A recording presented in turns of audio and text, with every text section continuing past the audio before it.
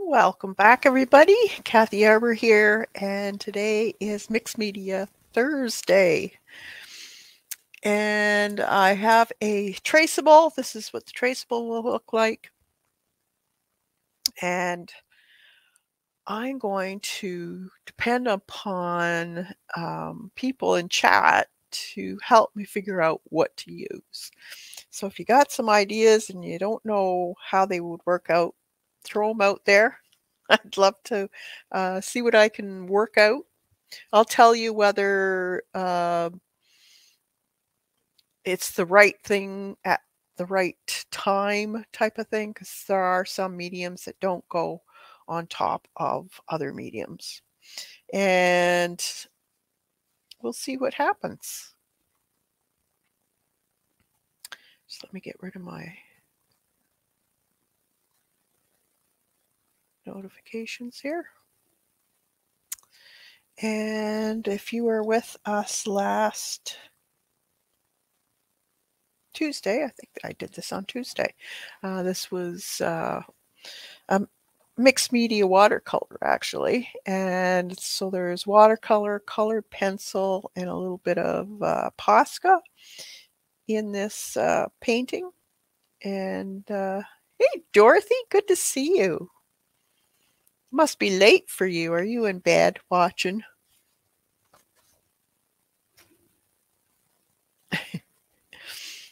So I thought I would do this one, and it's going to be a little barn swallow, I guess you could call it. So they're kind of a charcoal gray black, and then their chest area is usually white or a dirty white kind of thing. 11 p.m. here. I hope you're feeling better. Everything's on the up and up.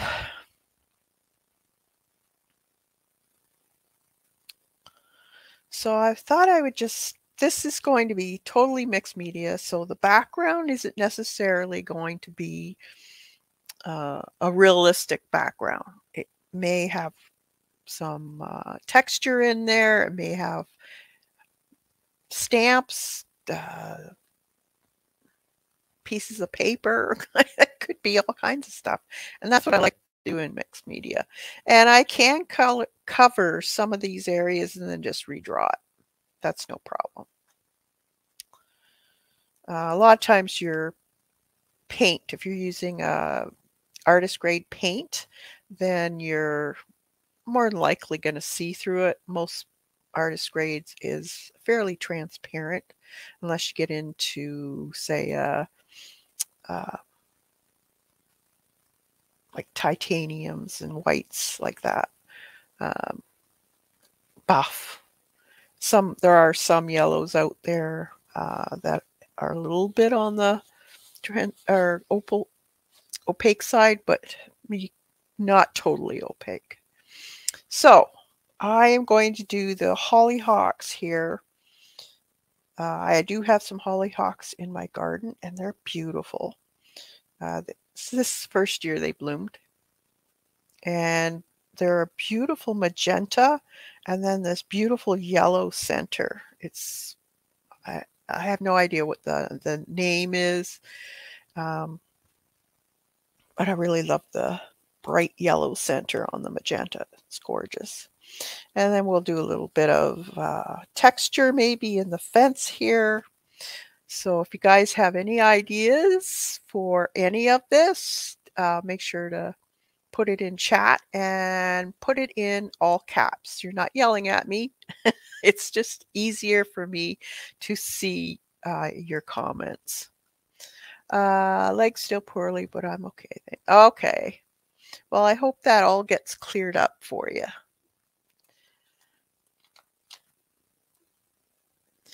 So, now there is a traceable for this for all my members on YouTube and Patreon.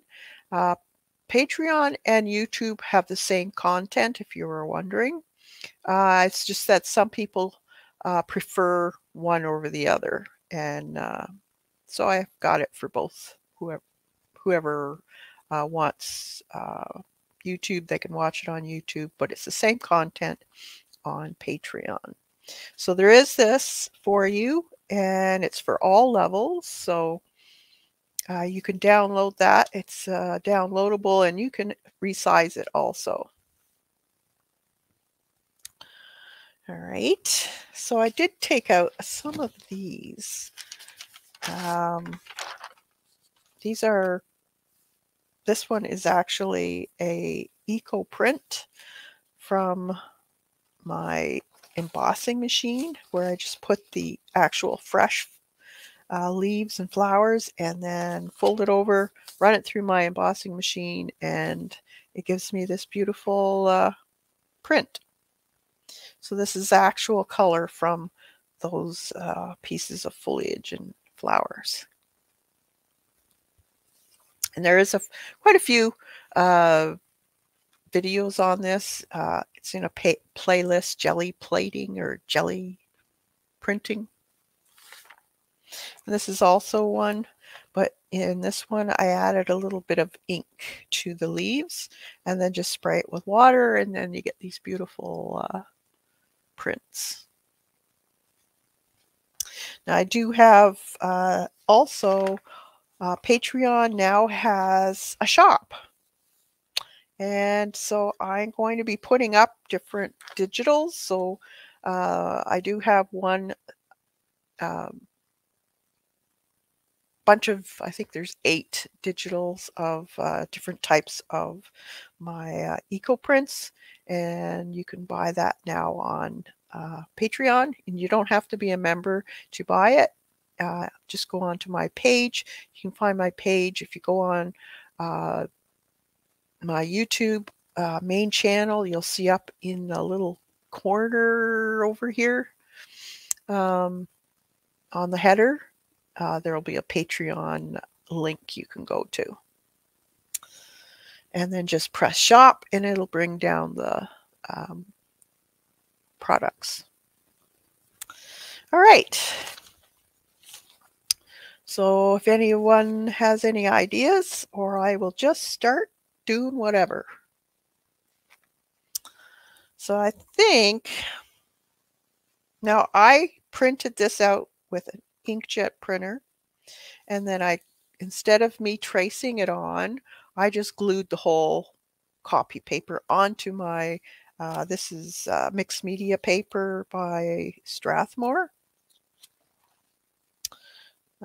Visual Journal, it's called. I really love it's smooth, so it's good for watercolor. It's also good for all other mediums, including drawing and colored pencil. So if you were looking for a fairly versatile journal, I would strongly recommend this one here. And you can get it in different sizes. Some people don't like the binding on it, but I find it's fine. I usually, in this big format, I don't typically go into a double because this is big enough for me. And if I wanted to do it this way, I can just turn my book. All right, so I will get put this aside so I don't mess it.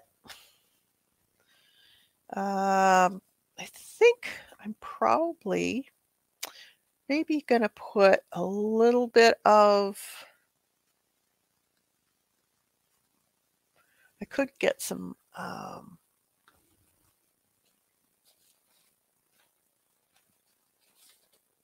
papers, or could even do just regular scrapbook paper also. You know, typically I'm very realistic in my drawings and stuff, but you don't have to be, especially in mixed media. So let's see what I can find here.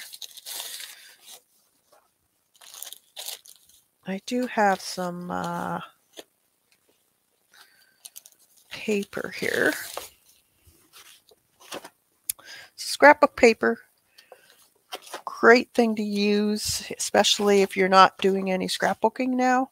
I love that. Love the green and the blue.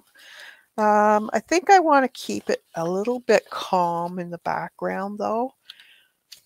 So I thinking probably even that would be probably nice. I'm thinking of the sky.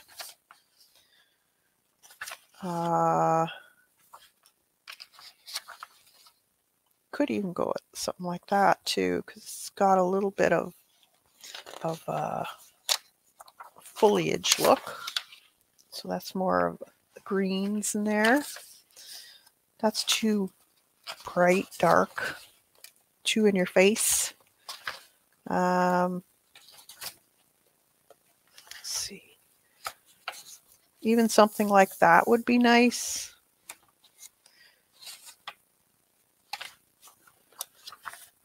So this is what I think about, is kind of have an idea of how I want it, but not really. It's I kind of go as I paint. But the background,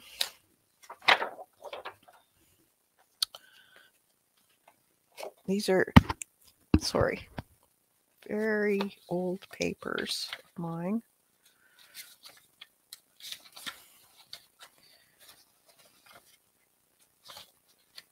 So you're seeing how I work. So I just usually get a bunch of papers out. I take my time. If I don't find something, then I'll go on to maybe a different idea. If I got to find something that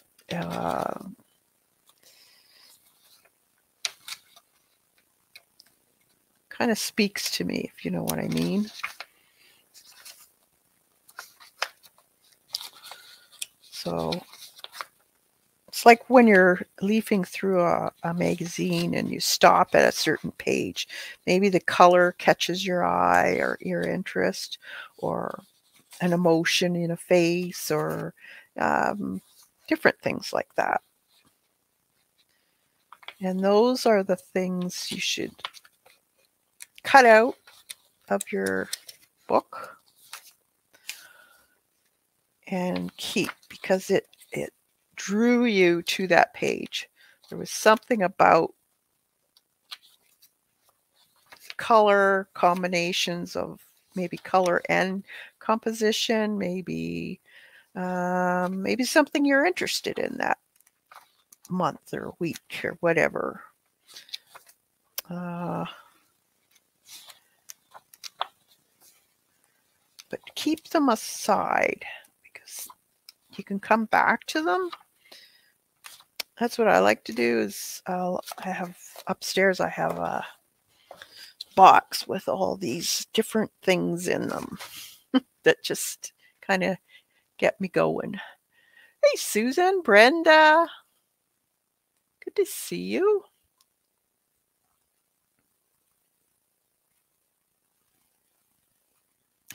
Thanks, Susan. Never know. Could be interesting. Okay, so I have these scrapbook papers here.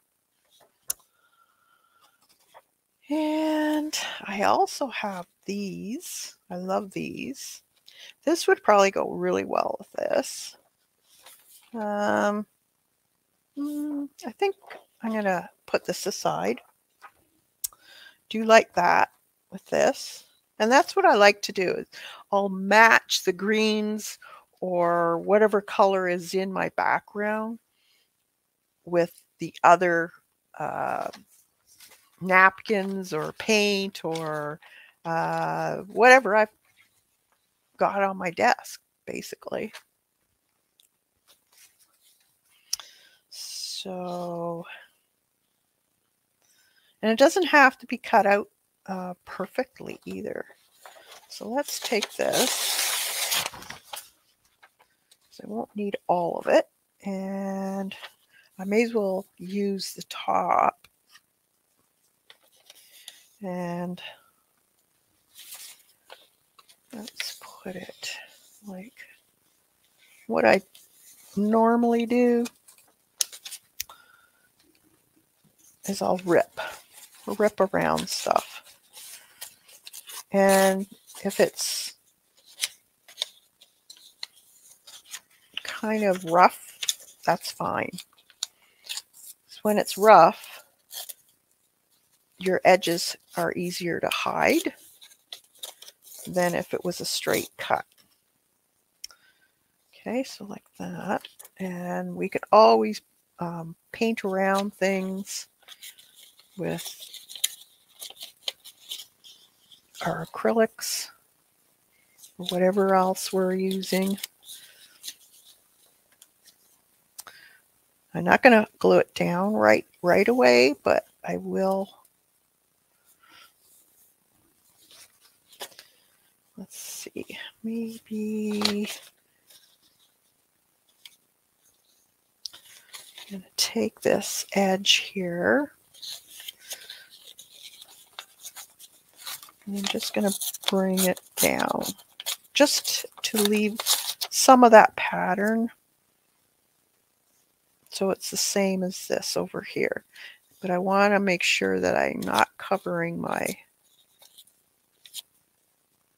pattern too much. Now you could do this before you put down your pattern too, which would probably be a little easier for some, but you know me, do things the hard way. Okay, that'll work like that. And let's see, we'll put in a little bit of this up here, or we could just do something else. Let's put a little bit of this down here though. So rip, rip, rip.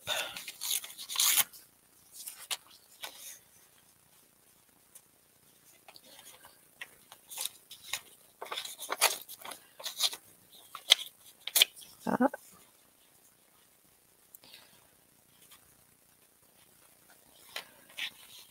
And I'll just fold it because that's the only straight edge that I'm going to have. Now,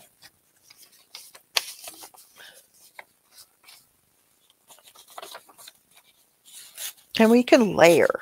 Don't be afraid to layer, even if you're maybe you loved something in the beginning. Don't be scared to layer over top of it, because sometimes you get great surprises. Okay, like that. And I think I'm going to put a little bit over here.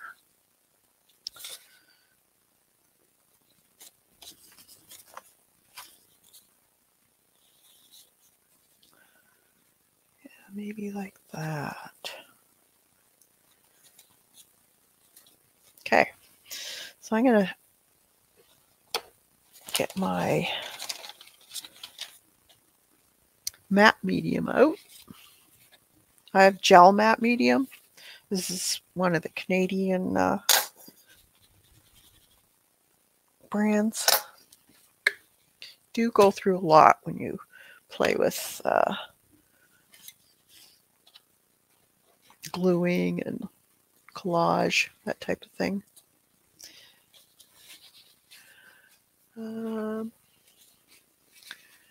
Hey, Colleen.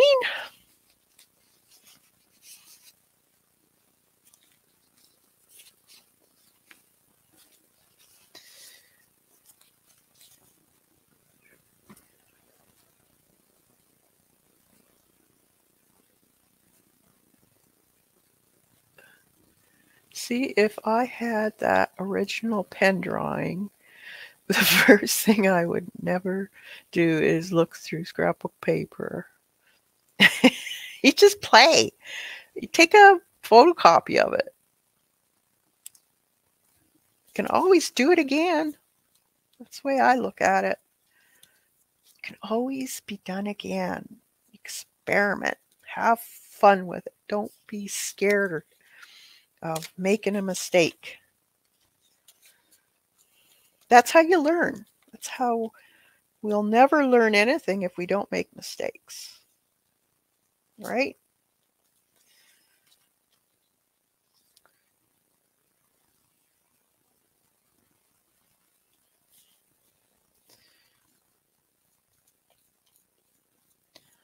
I like to put on the back, on the front, and down on the paper. That way it's less likely to buckle on you.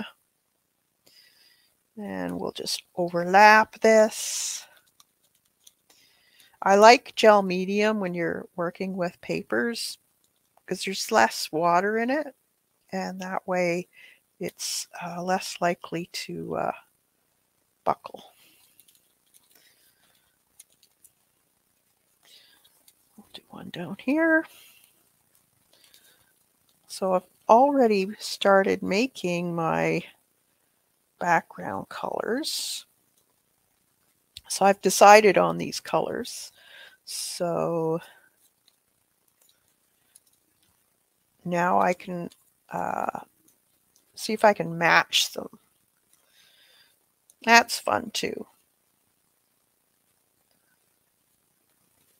Sometimes you'll get lucky and you'll have the color in your palette box, but not all the time. I think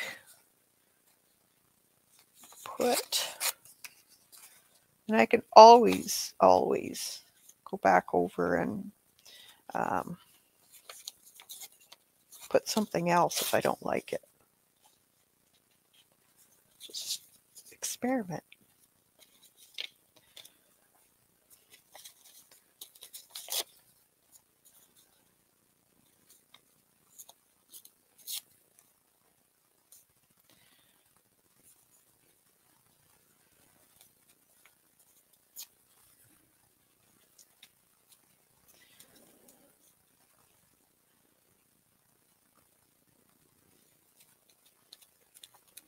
Okay, there we go.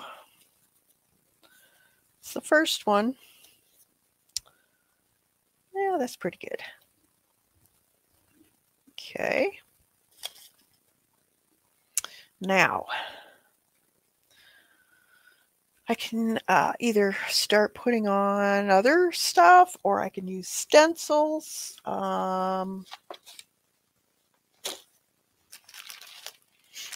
I even have some cool dragonflies here. I could do that. That'd be kind of cool. I could use a dragonfly on this.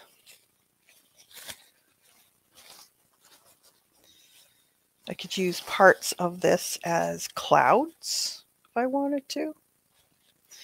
So I think right now what I'm going to do is I'm going to see if I can find colors within this product line. And I think I'm going to get craft paint for this because I want to kind of cover up. I want it to be opaque so I can cover up the edges of the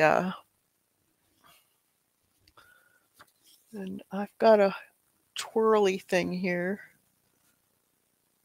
full of paint. Okay, that is pretty darn close. I'm just putting it up against the bottoms of the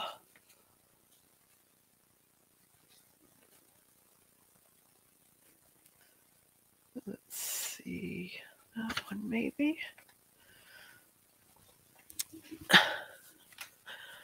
Hey, Brenda. B3. I have G3 and B3. That's, I think, so right on. Well, look at that. Winter Blue by Americana.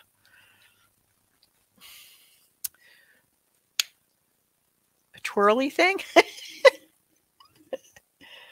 I have 3 of them. 2 of them are out here. I'll show you. Can I? I don't think I can. I'll take a picture. I'll take a picture of where all my craft paint. I've had these for years. I had them when I had the store. Let's see.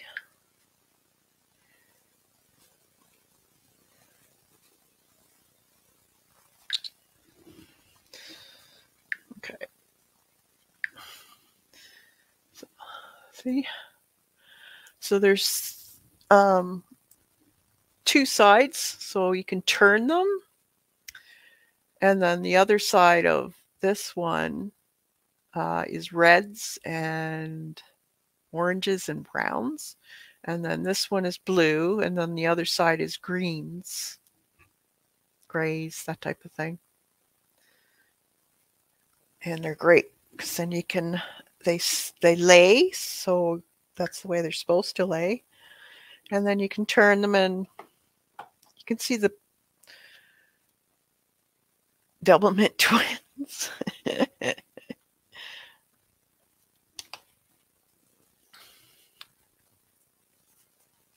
I don't know if they have them anymore. They used to. I got them at Michael's. Don't know if they still have them. They're worth it. Instead of having your stuff out in a cart, you can have it on your table and you just spin it. I love it. All right. So I think I'm going to first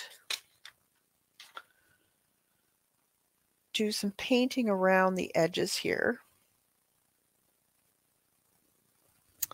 So I'll take out I like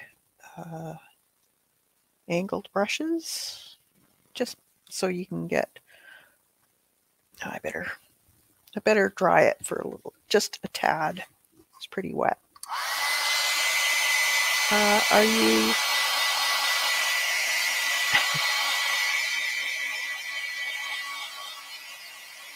Yeah, easy to see the colors. I imagine you could use it for other things too. Storing, I don't know, different things in there.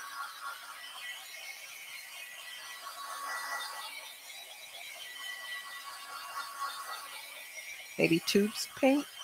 You could probably, I don't know, if they would fit there or not. Like your artist grade.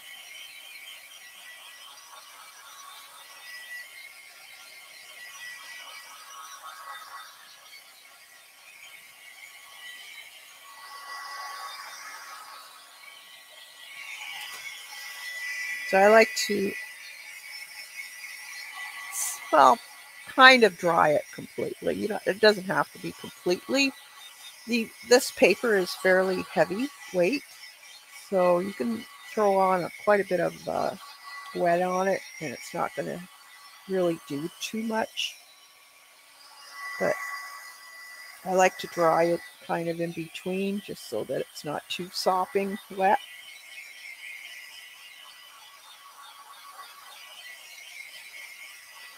3-2 cart upside down like Barb Owen does. Oh, okay, yeah.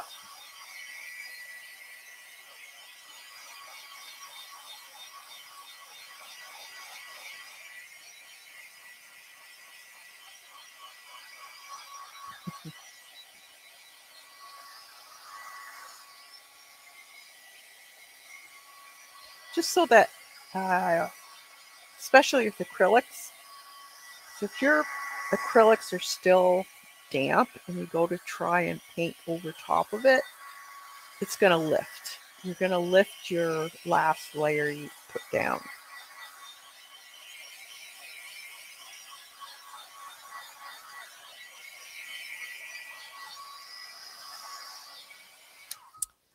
All right.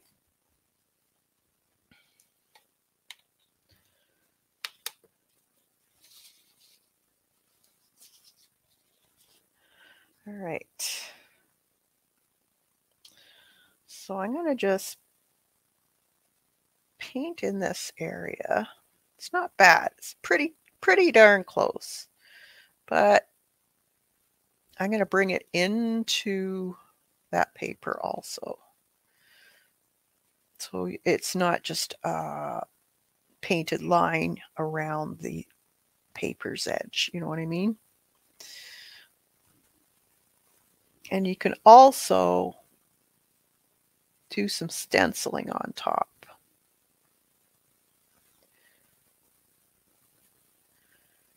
To bring that paint like it belongs. Or put some green on there. It's fun to try and match things, and even sometimes even the pattern on the paper, you can kind of mimic it in a way. It doesn't have to be perfect. As long as you have similar lines and color, you can pretty well get away with it without having to get too precise in everything. Just try and get as close to the color as possible. That's the main thing, I think. If you can do that, you're well on your way. So I could bring this into here.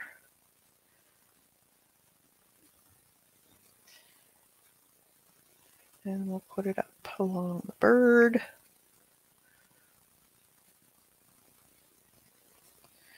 We might do a little stenciling.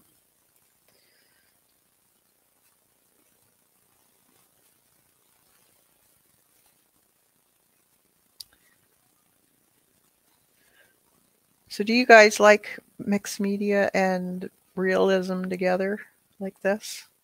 Or do you like it more abstract? I really enjoy doing it, this type of thing.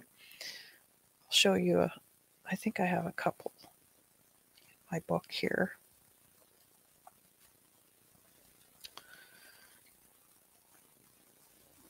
So I'm all about detail. I love detail in realism. So that's just part of who I am. So that pretty well is a staple in my art.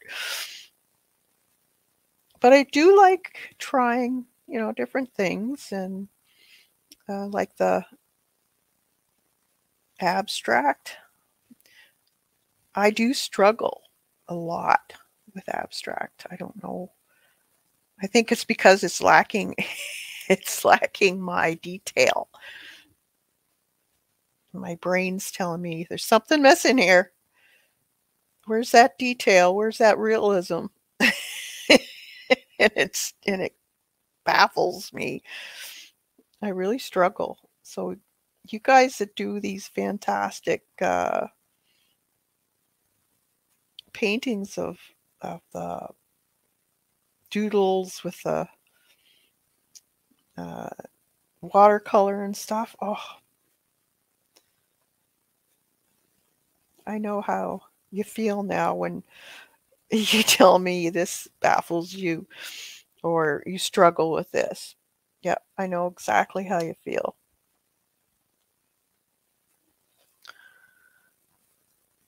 So I guess it comes down to it's all about what you love. And I guess comfortable with. So all my life I've been basically a portrait artist and acrylic painter.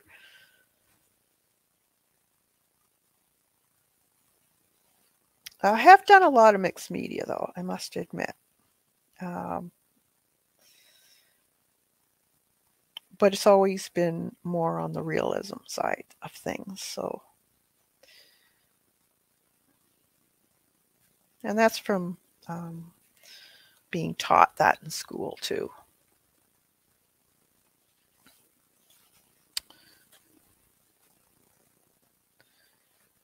We never really got into the abstract. I'm working on doing more realism in work process. Awesome. Always done whimsical because it's easier than realism. But I think I'm slowly learning. Total abstract just isn't my bag, sorry. Yeah, that's the nice thing about art. There's so many different styles, and there's something out there for everybody. That's for sure.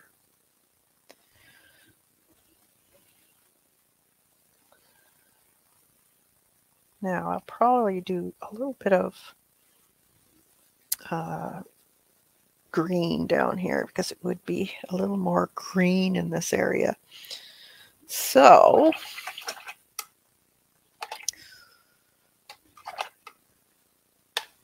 but it could be even getting into this darker blue. So let's get a little blue here. It's almost a really dark denim blue, or even that would do. Let's see. Yeah. Okay. Uniform blue. Colleen, you rock abstract. Yeah, Colleen does. She's got a real knack for all kinds of collage, abstract, putting things together that may not have anything to do with each other, but it looks right.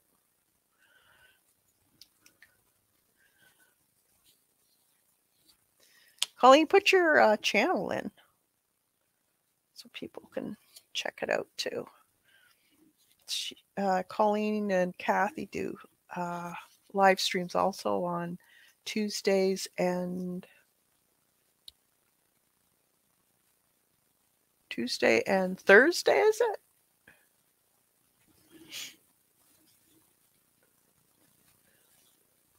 Or no, Tuesday and Wednesday?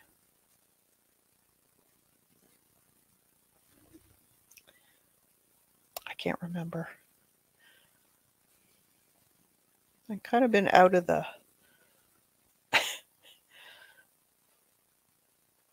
loop with summers are really crazy for me because I'm a gardener.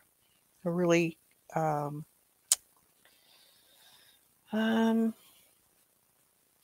could I say this?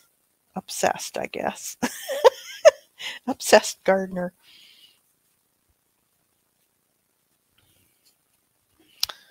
Always loved gardening. I remember when I was a kid, I used to do a bunch of gardening.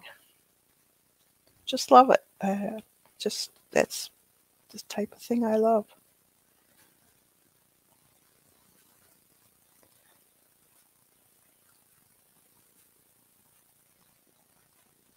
I'm going to mix some of that blue in that and mess it up.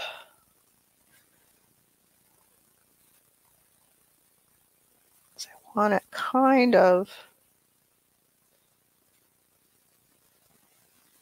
I might even put some green in there.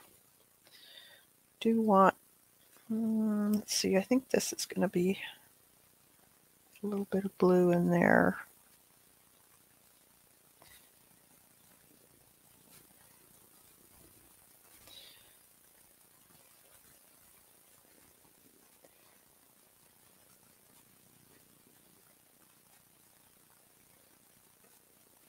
Now you could use smaller paintbrushes if you want.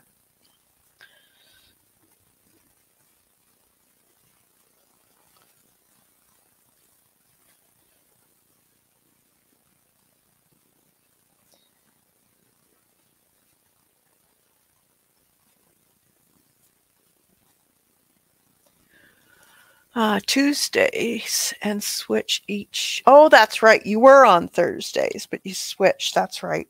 Duh. I should have known that. That's right.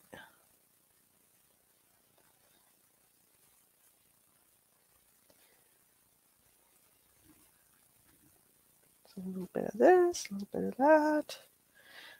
Even just kind of messy looking will do too, because we'll probably have some grass in here.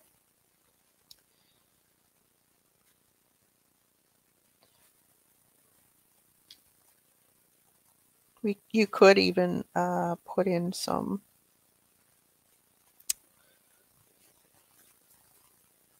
stencils or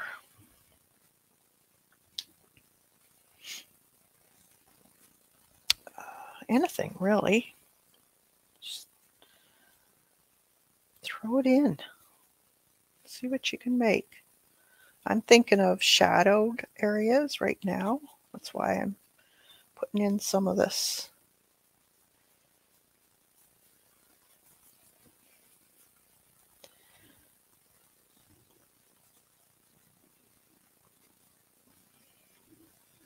Could even put a little bit of this in here.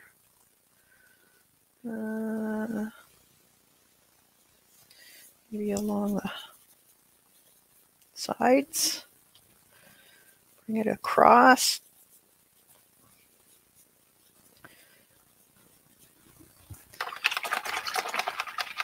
There we go. I can't wait to have my own place and garden again. I'm staying at my daughter's till I get going down here. Oh yeah, I remember feeling that way when I was in between places. It's like, oh, you'll get there, Brenda. Don't worry.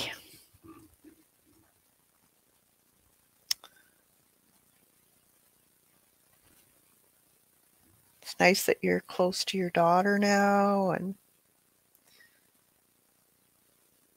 family around.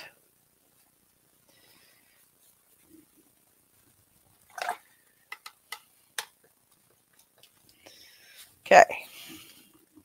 So there's the background for now. I'll be adding to it for sure. The nice thing about these here is you can add stuff like this. This is rice paper, and you'll still get a little bit of this showing through when you glue it on. But I don't think I want, I might change my mind. You never know. But we'll see what we can do here, because I want this to show more about the flowers and stuff. So the flowers, I think I will paint, because that's the realism in me. And they are going to be like, I think I took a picture of them. Oh, great. I just got paint on my phone. Yep. I will show you the flowers.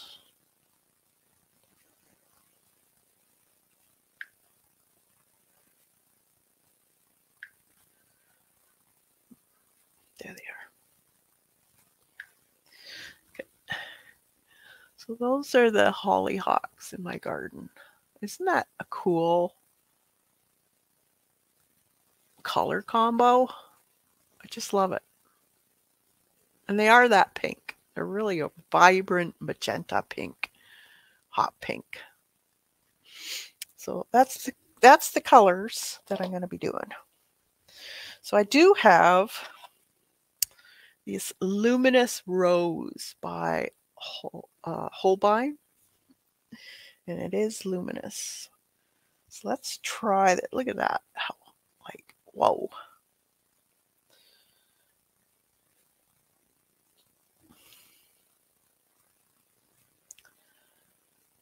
And have luminous lemon. It's like fluorescent lemon. It's too bad the camera doesn't show you how, like, gotta get your sunglasses on type of thing.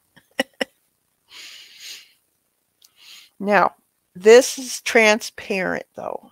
So what I'm going to do is I'm going to get a little bit of titanium white. Got a little bit left in here.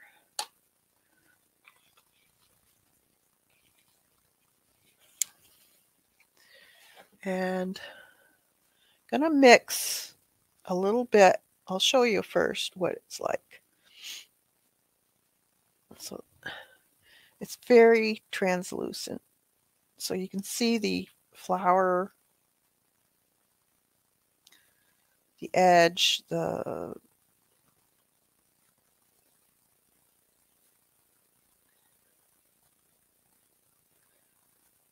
all the marks from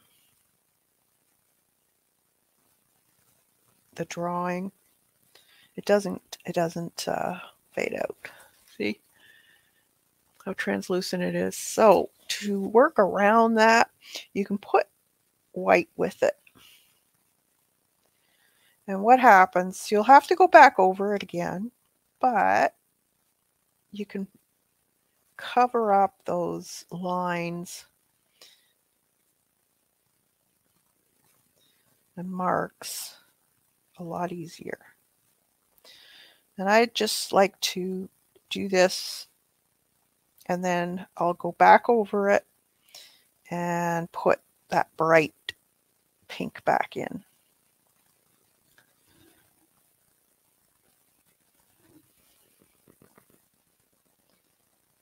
Just play with it. Let's see, I think that'll be probably...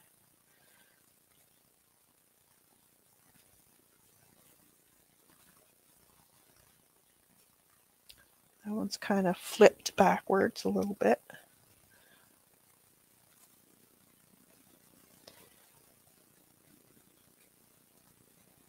So this is just a first coat.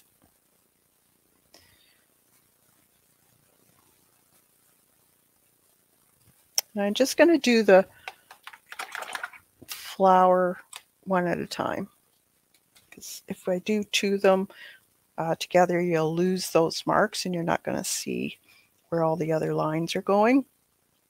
Now I'm going to just take some plain white and flick it into that.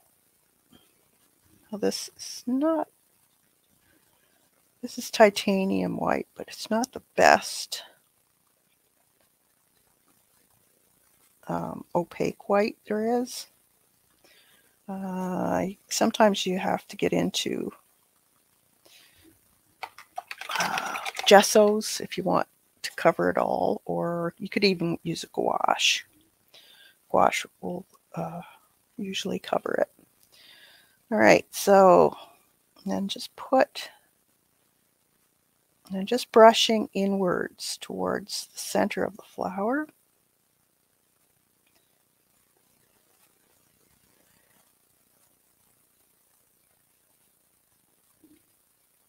With just that pink, or rose, I guess they're calling it. Just pushing it to the center.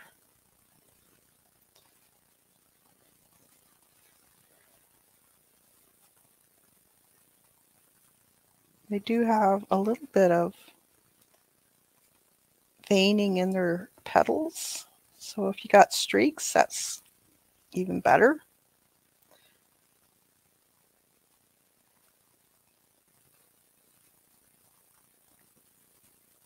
That.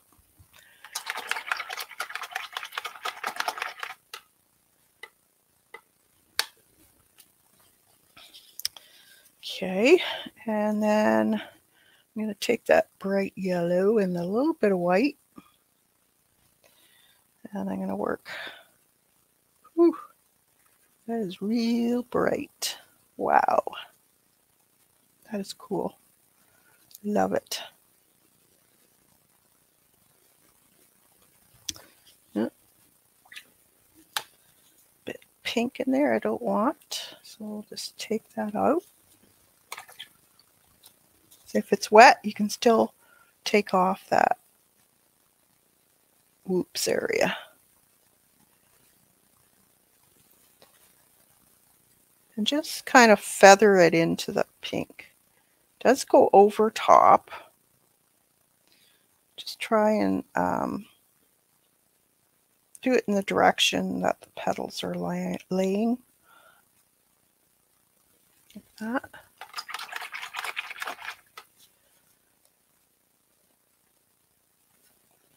I got paint on my fingers and it won't register my fingerprint on my phone. Oh, for Pete's sakes.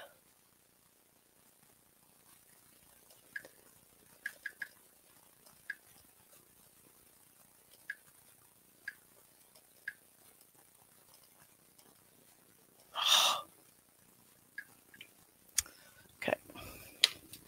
Just wanted to see what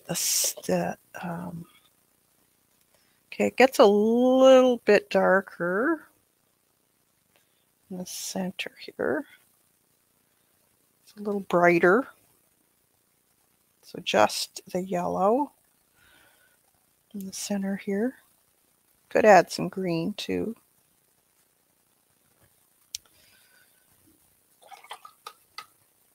And let's get a little bit of green. And I want, let's do some simoleon green.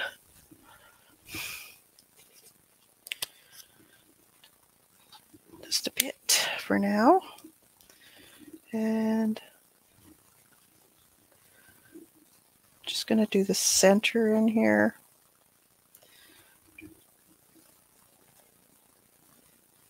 And I'm swishing it into the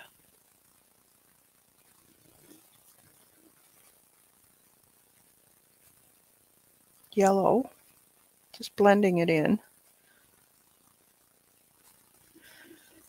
Maybe a bit of blue with that green, just to make it a little darker. And in the center here.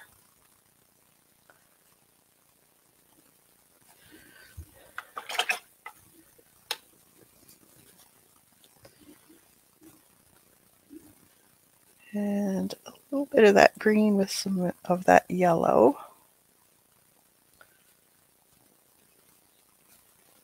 That yellow is powerful stuff. I'm just going to make a few little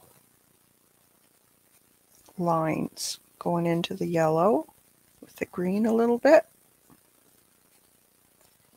Kind of like eyelashes.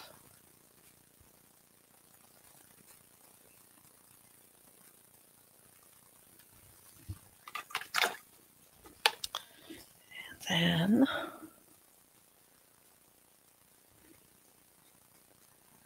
take some more of that yellow.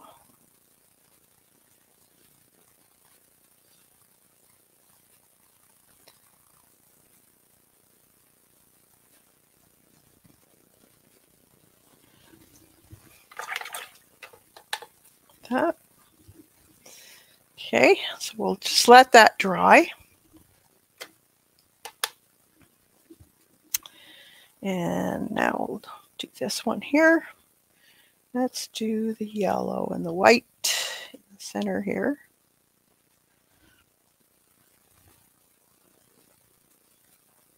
That's so powerful.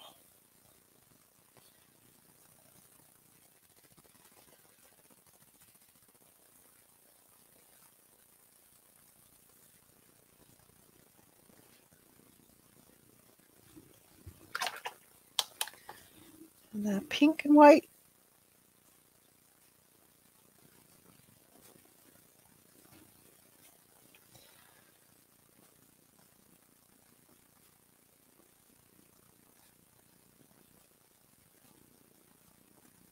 Just going around the edge for now.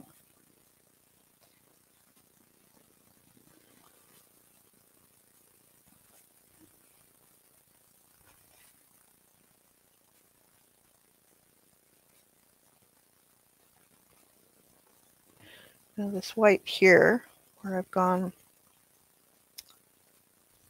over that piece of paper that was there, I'm going to have to put a lot more white there just to cover the pattern on the paper.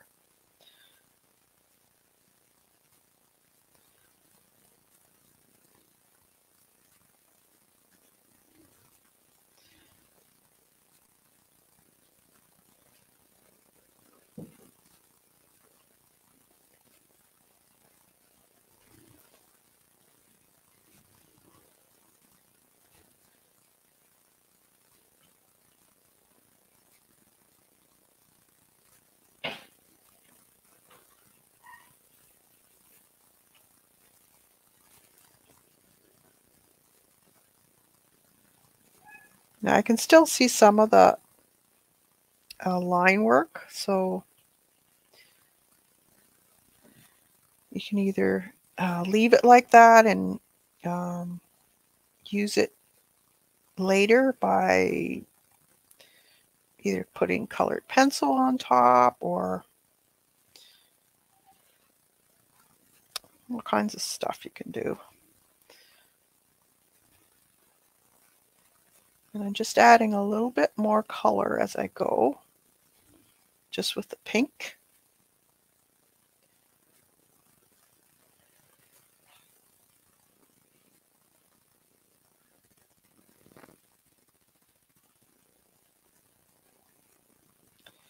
And then you can go in with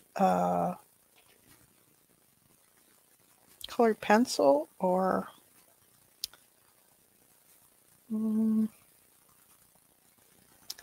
maybe ink.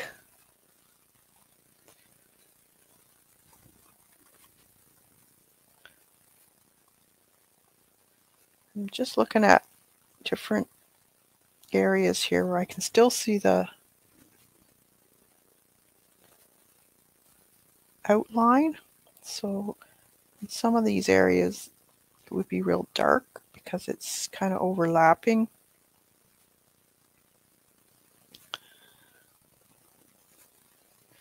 Now when you get into the bottom part, this is when I like to just flick it in like you're doing a bunch of eyelashes.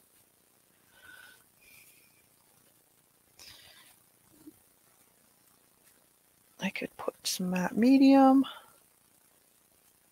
If you're finding it's dragging, so it's not going on as smooth, you can just add a little bit of matte medium to your brush. Usually that'll help out.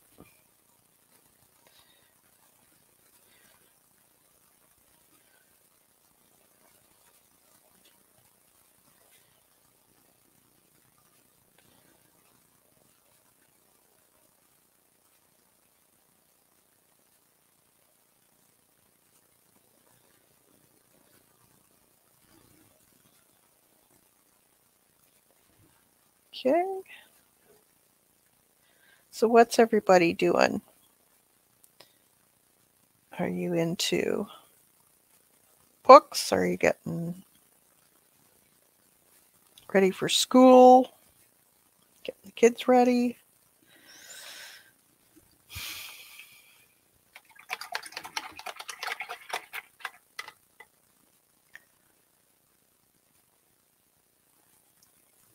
Let's see. Thanks, Brenda.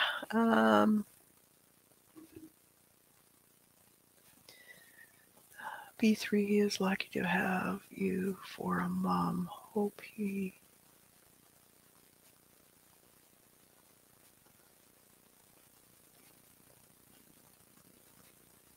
My 18-year-old son just came home from work with him. Oh no.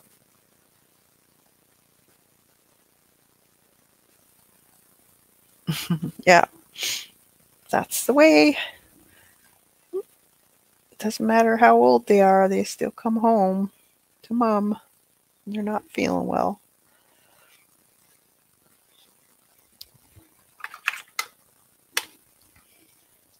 Okay, a little bit of the green again with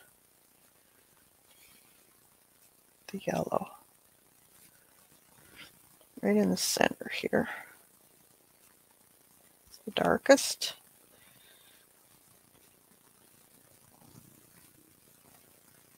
It kind of goes out like a star almost. It's a very deep center on these. They're trumpet shaped.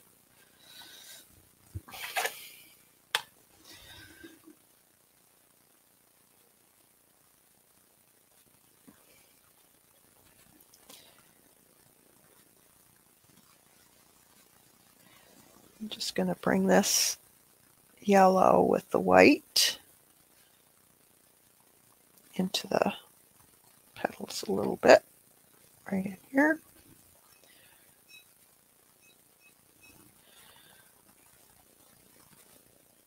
So mixed media can be a little bit longer process sometimes. I like it. I just like playing with everything.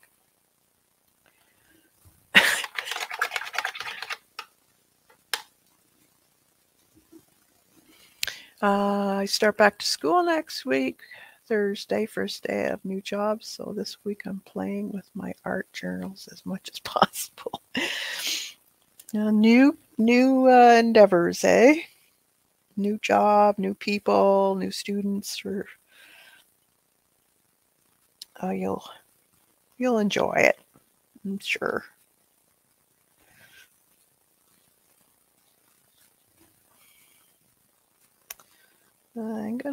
There's a little area right on the tip here that's a little bit lighter because it's kind of folded over.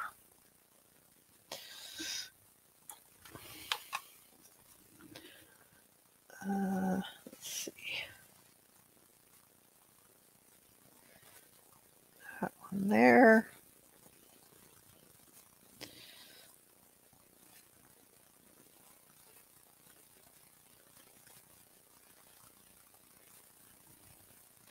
And it can be just the slightest difference in color, but it is different because you're going to get a little bit more of a highlight on that part.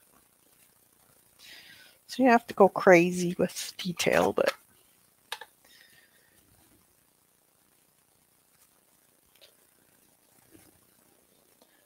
I like detail, as you know.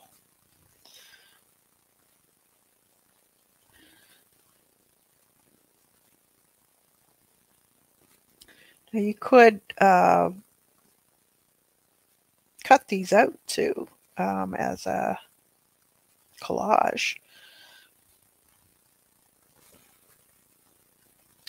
There would be a little bit of shine, I guess, here and there.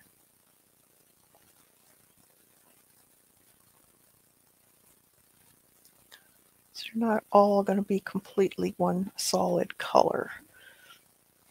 And there's always shadows here and there, especially when they're overlapped. So I can see where they're overlapped here.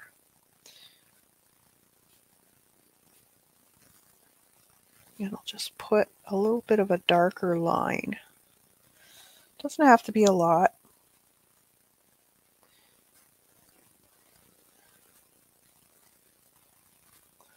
Just make them a little bit interesting with the marks.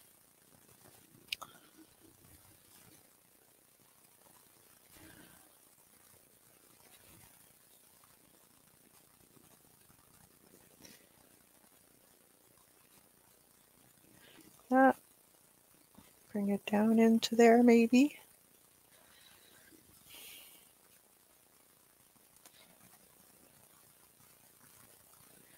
Go.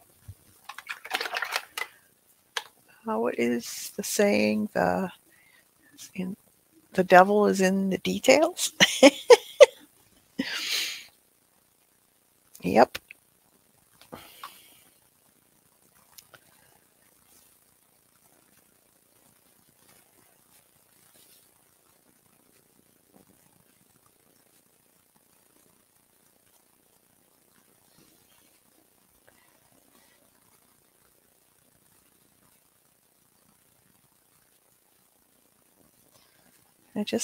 I don't know why, I always, ever since I was a kid, I remember um, when I think it was one of my first portraits that I decided I was going to do portraits. And I loved on Saturday afternoons, Sir Graves Ghastly was on. It was a Sunday or Saturday afternoon horror um, movies. And it was an old werewolf movie.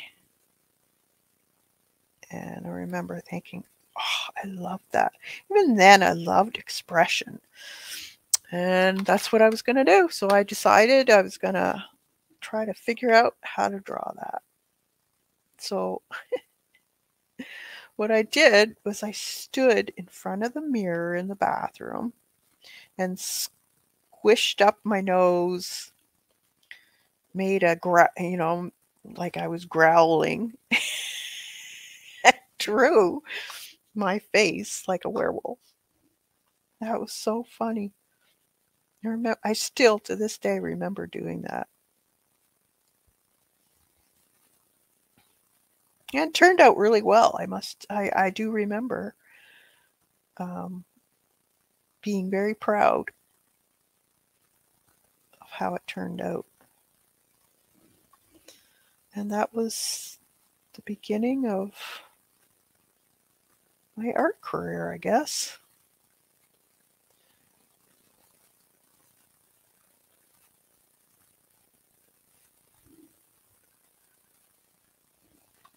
And it was all done in an HB pencil.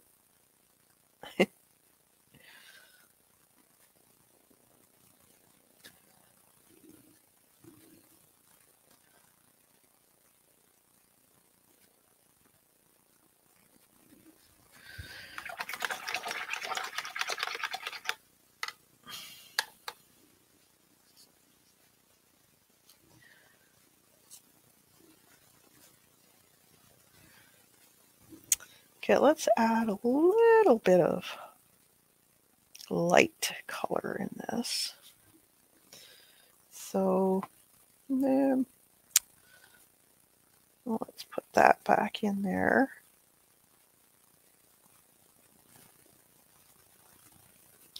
And then there's a little one right here, and I think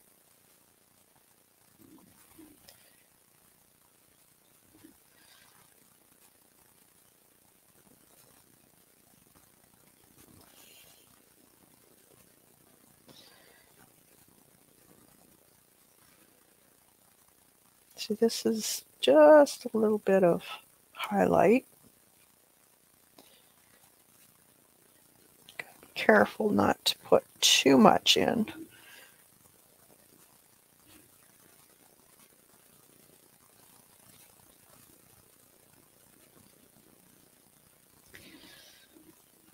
This is a flower here.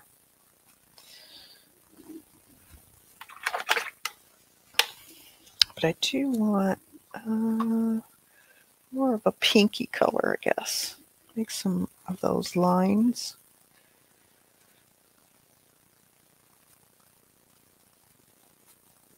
In the petals.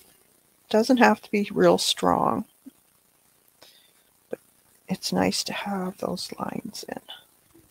Just gives them a little more definition of what they are. And I'm going to bring it into the yellow.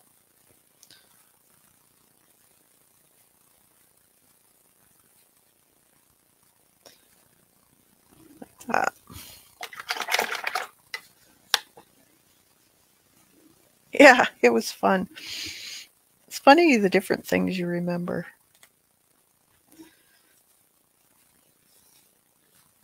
Oh, there's a little turnover there. Right here.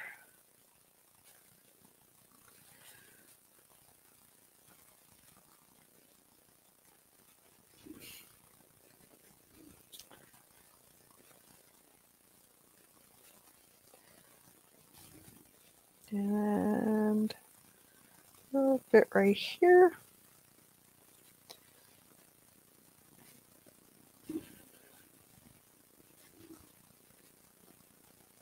Every Christmas too, my parents would allow me to paint the front picture window.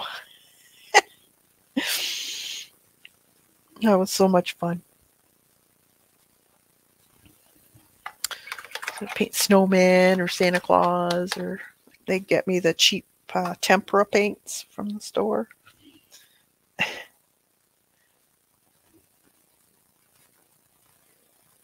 It's a little bit of a turnover right here. All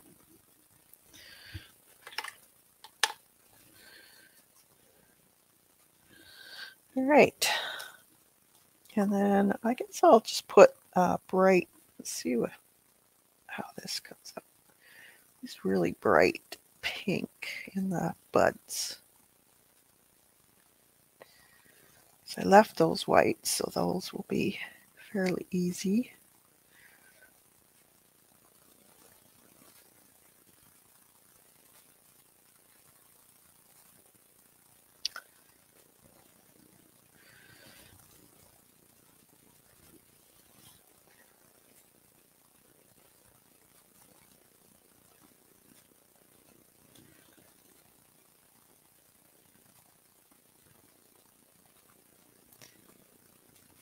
And one there.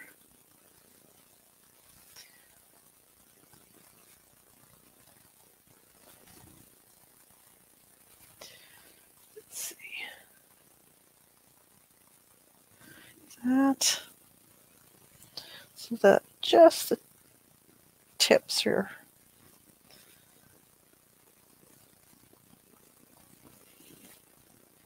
Well, there's another one. This one can be just bright pink.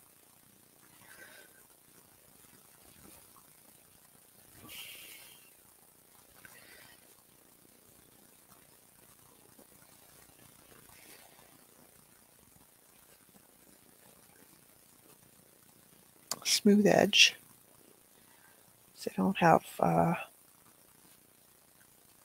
rough edges on their edges of their petals, so I want that fairly smooth looking. That. You would never think how that background came out. Oh, thanks. Yeah, you just play. Play. You can, I'm going to do some other stuff to it too. We'll see.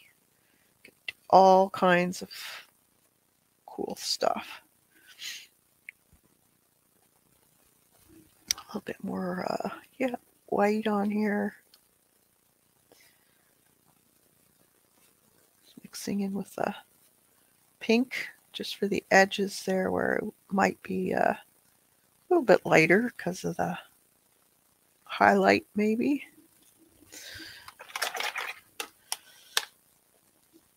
Let's see.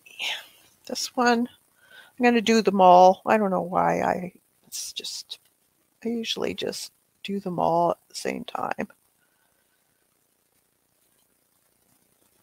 Get them done. So they're not very hard to do. Okay, just one more big one. So this one, let's try just putting the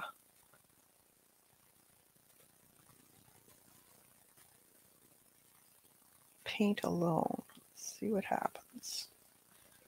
Let's try another way. It's like I said, experiment. See what happens.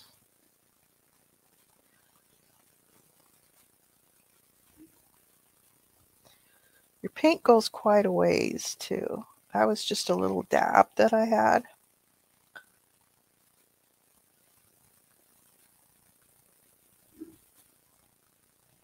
And just mix some matte medium, or if you have glazing medium, you could do that. Floating medium.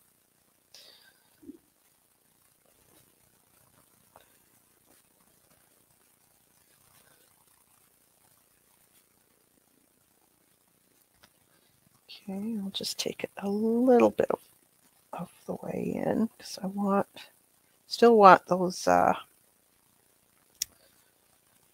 streaks in there.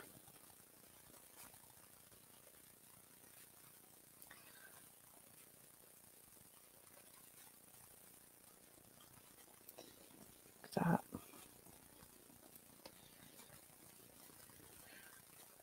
Bit of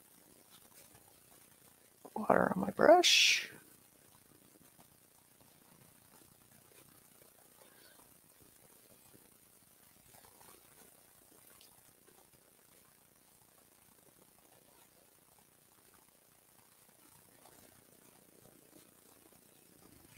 And then fill it in.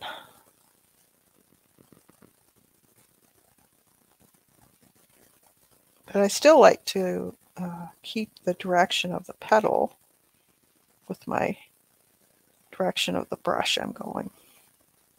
Because you do get streaks, so you may as well use that to your advantage and have the streaks representing the little veins or whatever they are on the petals. Fold sometimes. They have these little lumps and bumps.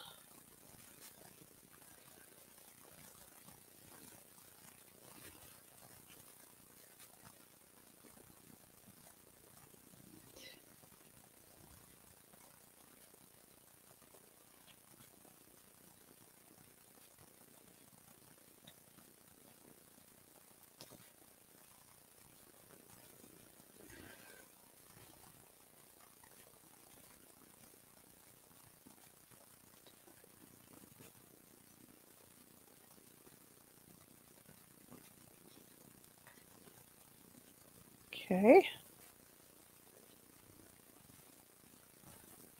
It's not looking too bad.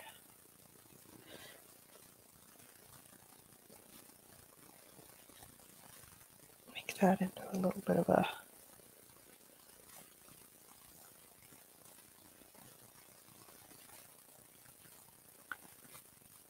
and here is pretty dark because there's that other petal behind it. So it's got a shadow just underneath. Doesn't have to be too dark.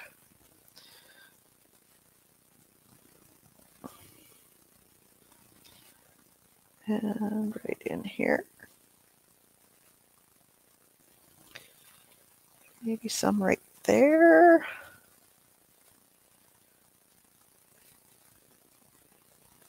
Like that.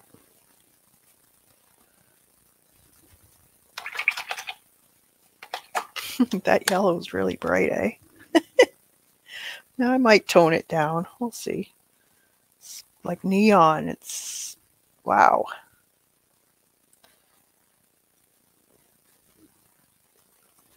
I can always tone it down with some white.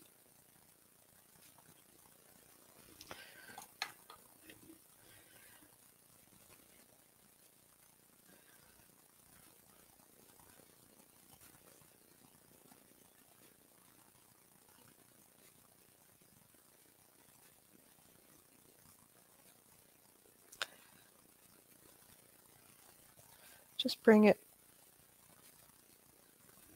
it changes the color a little bit, but still looks good if you let those streaks be brought in.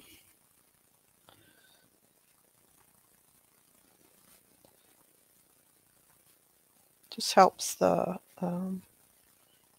shape of the petal be more,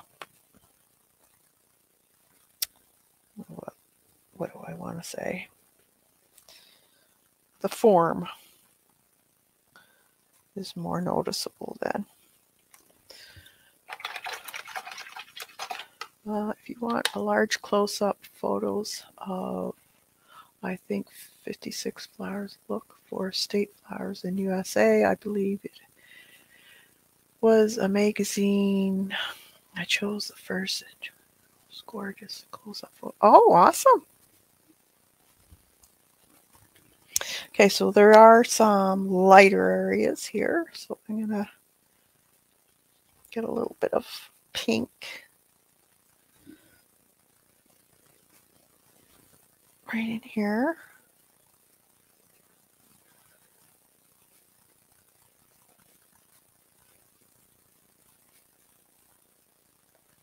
Be that fold.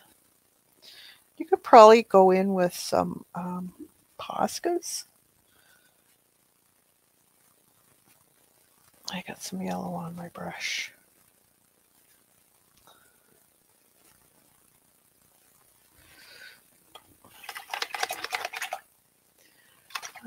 Better Homes and Gardens.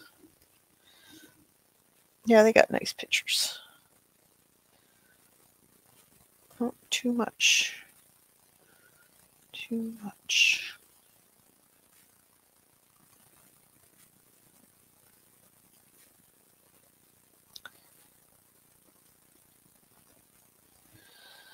Let's see.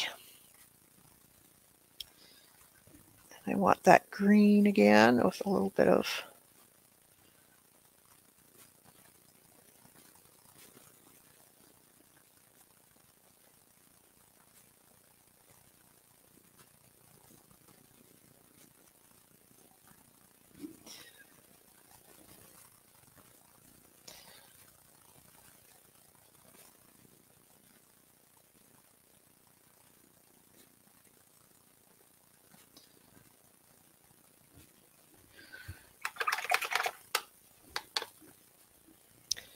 I'm going to put a little bit of white in that yellow now.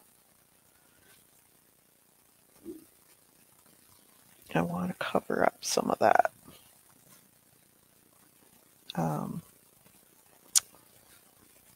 tracing.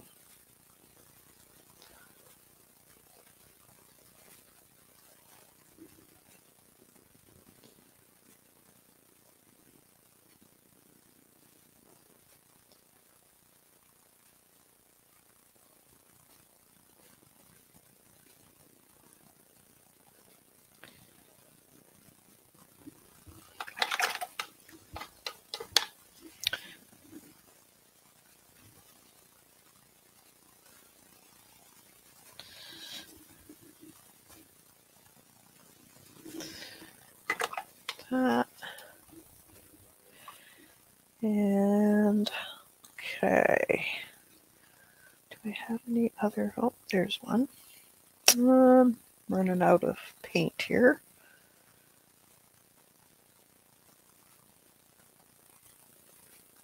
A little bit of white.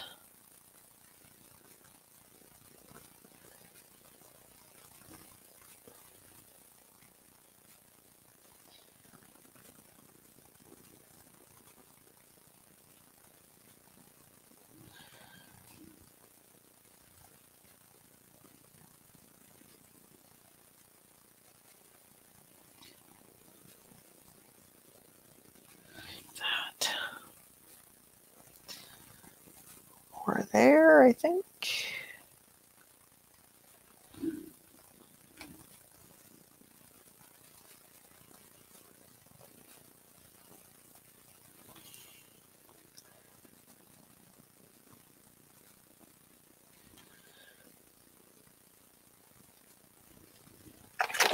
And then a little bit of white on the brush.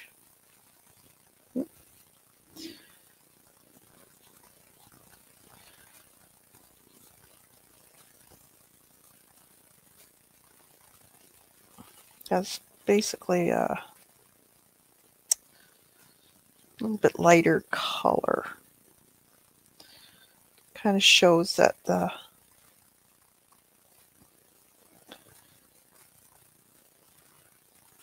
petal is kind of turning. Let's see, there it should be darker. There.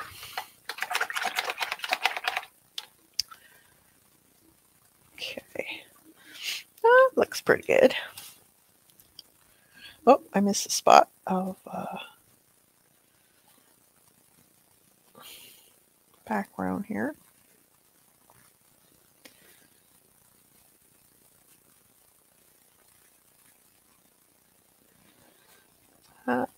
And any more other spots? Let's put a little bit of blue in there too.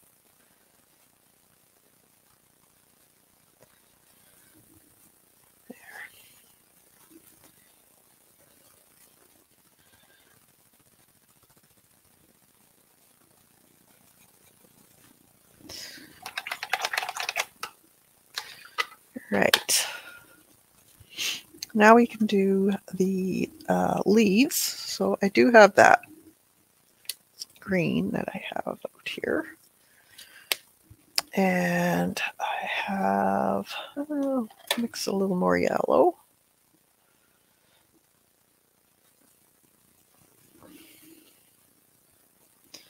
So we can mix greens, a little blue, some yellow, white, and get different shades of green.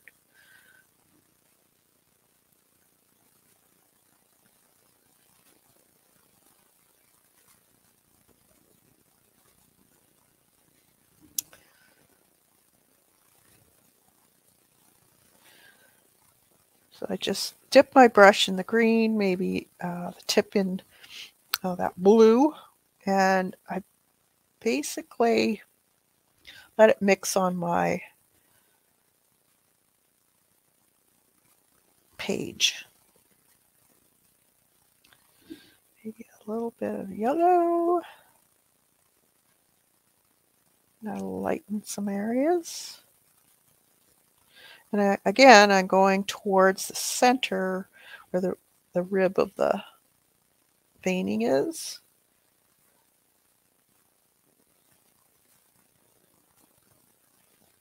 A little bit of blue. This isn't photorealism at all. It's just a fun mixed media way of painting.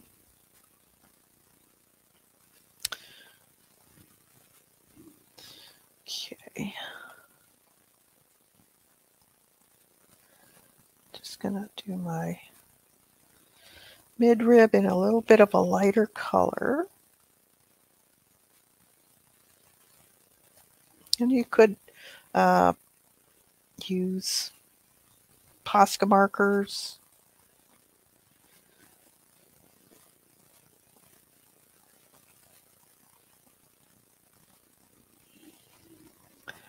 Play with it.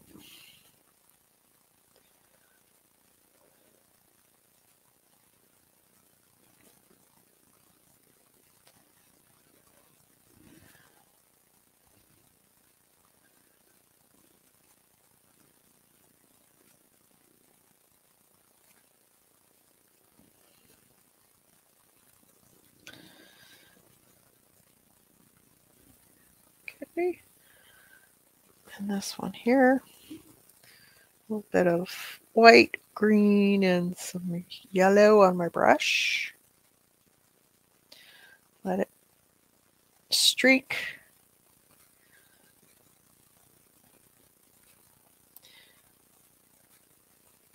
Kind of stay in the from the midrib of the vein out. Think of how the leaf grows, and that'll help with the way it looks. So this is just a quick way of doing a leaf.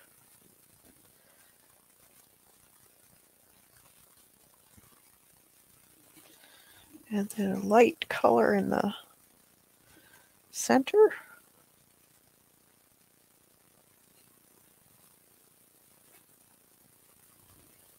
Let's make that a little bit lighter green right here so it stands out a little bit.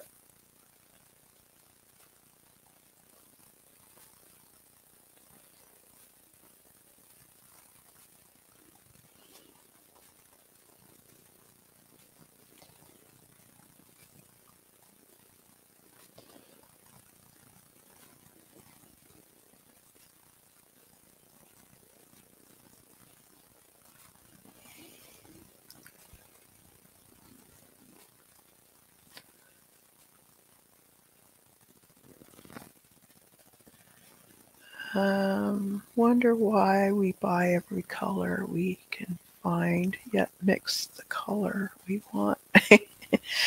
it's we have to have the collection. That's what it is. We love our art supplies, and we just have to have it.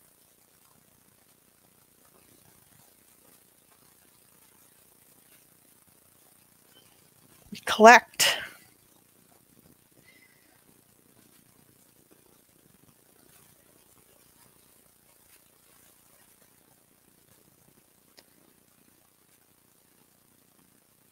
A little bit of white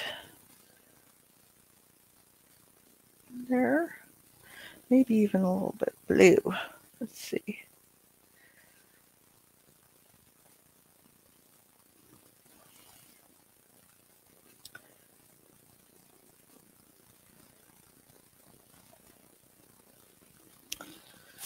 And then right up in here.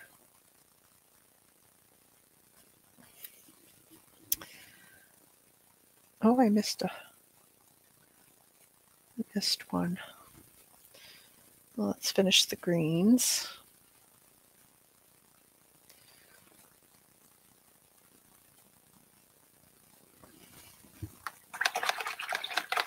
All of us at the craft store. Oh, pretty everywhere. Yeah. So right. You just go, oh, I love that color. I gotta have it. We all have good intentions. It's just, we always think, oh, that would look so nice with da da da da da, and then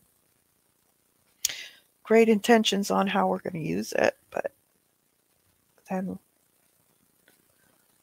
we just forget. Or there's just so many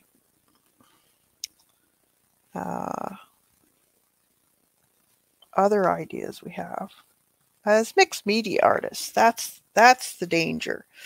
You got to have all these other things if you're going to be a mixed media artist, right? So you got to try it all, and that sucks you in.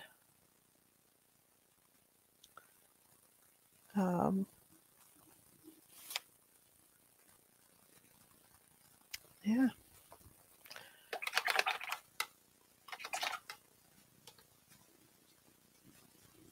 Okay. Yeah, it's starting out pretty good. Oh yeah, I missed a spot. Need a little dab of this rose color right here.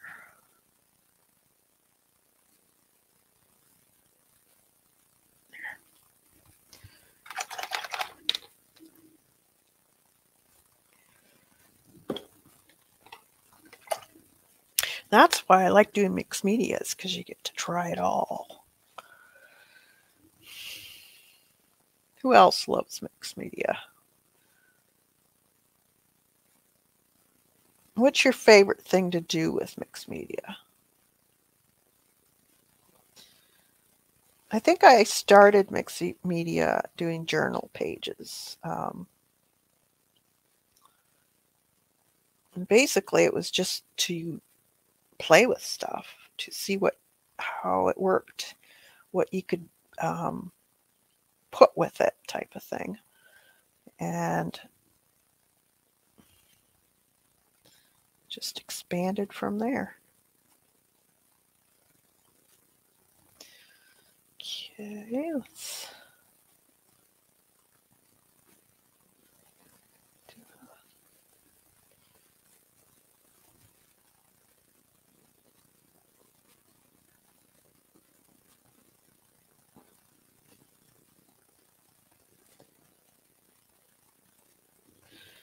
a little bit of dark.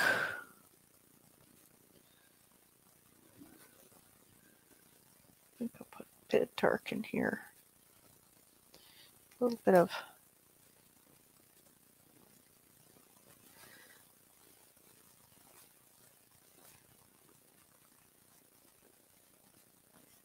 separating the veining area.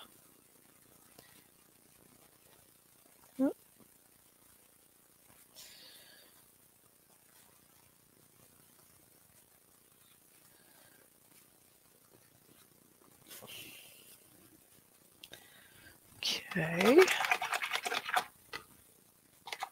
Now you could actually, if you wanted to, not do the bird and just cut a bird out.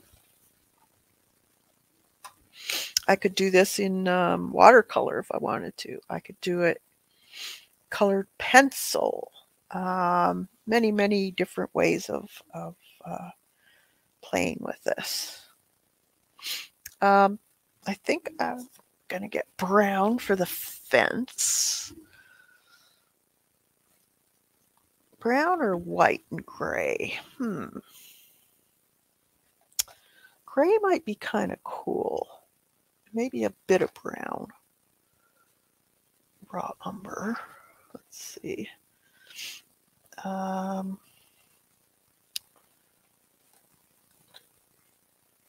Light buttermilk, maybe? Yeah, let's try that. A little bit of light buttermilk. What's this one? Slate gray.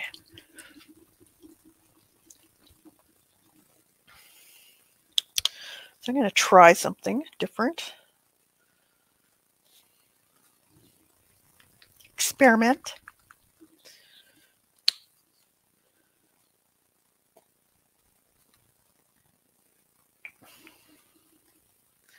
I want a fairly big brush. Bigger than I have. Let's see. That one. I guess this will do. Oh.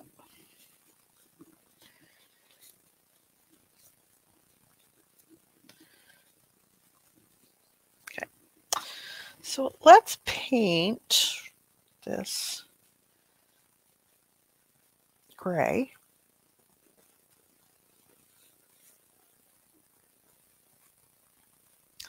A light coat, not too heavy. Just enough to color the area.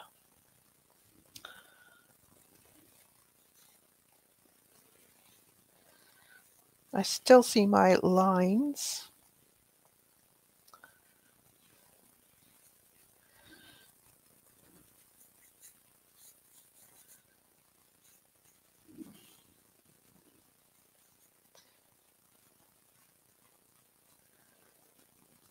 Oh, it's thundering out.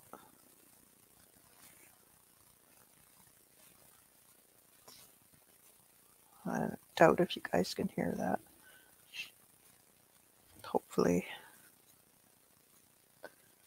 everything stays on. dogs aren't going to like that. Across here. So I'm just putting a base coat. Not even worried about how the streaking's going or anything like that. Just want a light coat.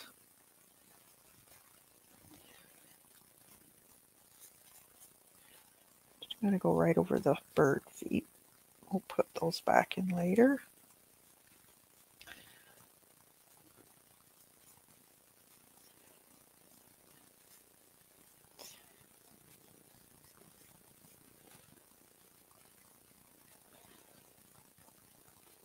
Try to go around that rose, or not rose, looks like a rose though. The bud of the hollyhock.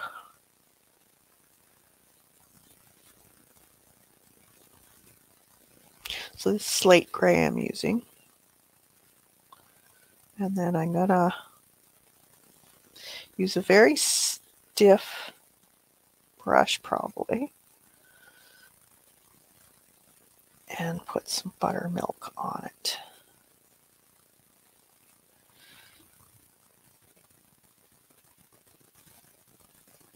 Okay. Well, that should have gone down there. Well, we'll put this in here. Part of the fence. Right there. All right. Now,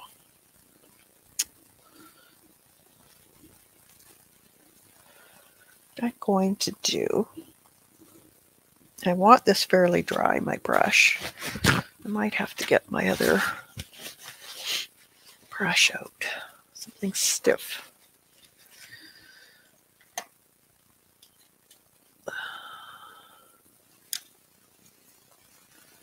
This one maybe. This is a bristle brush.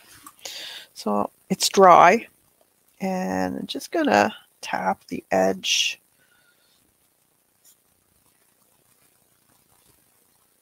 and lightly.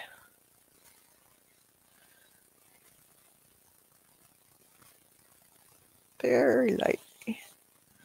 Go up and down.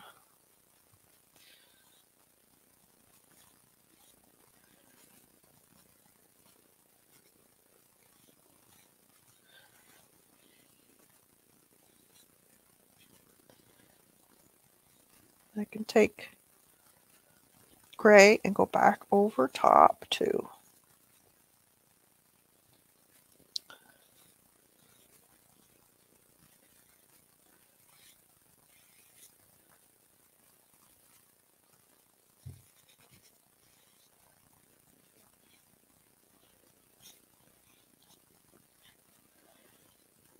Now the inside here be a little different color because it's the side of the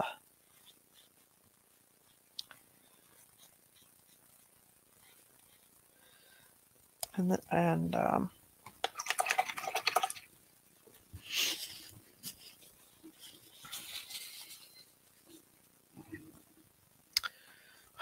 got a bunch of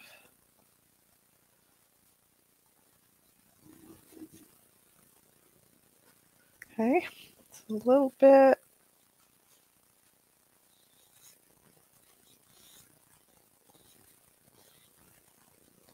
the gray coming off. Just the very tip of my brush. And then I can add a little bit of that blue with the gray. Darken it a little bit.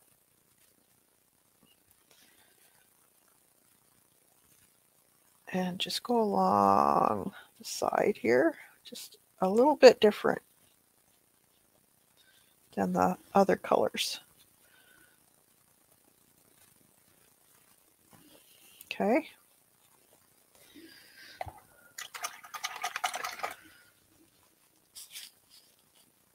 Let's see. little bit of this. And I'm just going to speckle on the top here, because that would be the top part of the wood you're looking down on. So it wouldn't have lines in it.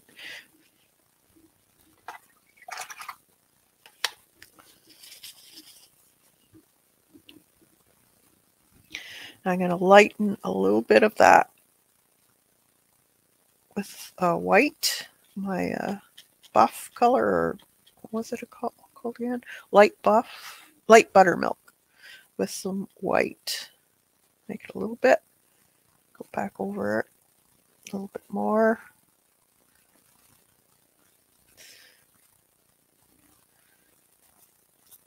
Take some off. And I can go back down with that. A little bit of white. Don't go over on the side here though, because that's the side profile of the plank of wood. Okay.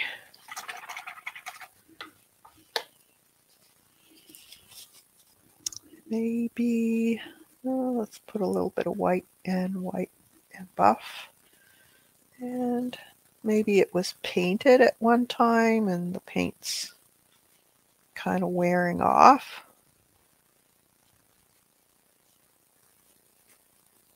So it's a little bit on the rough side.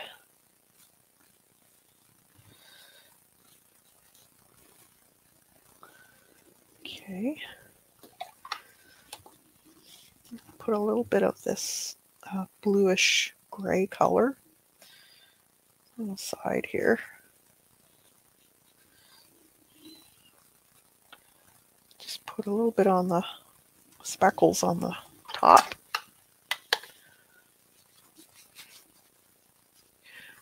It's in the prompt games. Oh, really?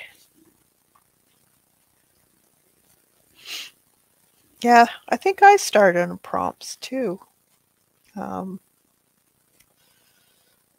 Because it was new to me, even though I went to art school. We didn't do mixed media when I went to school. It was very traditional.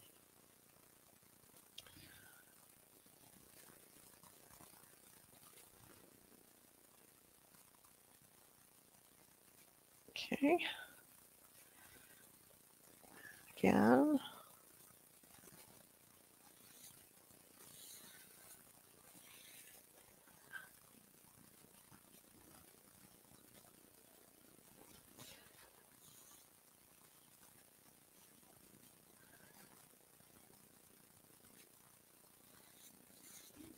A little bit of dark.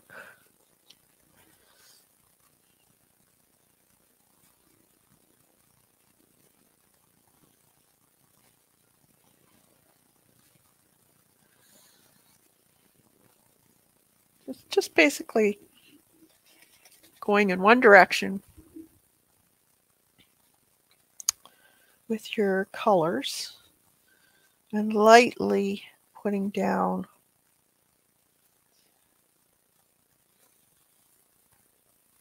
streaks.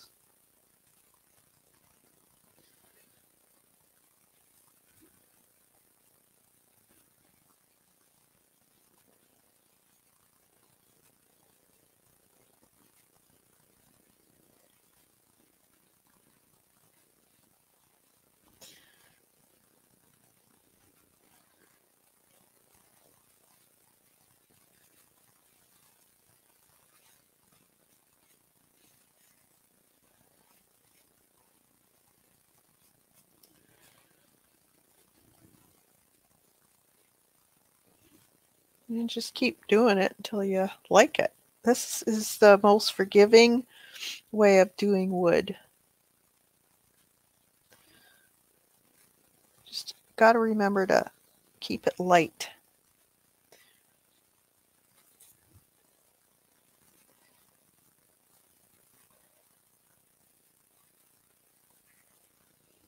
A little bit more light.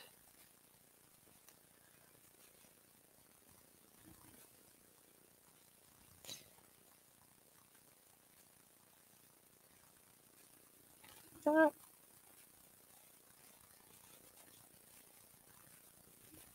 And then that lighter color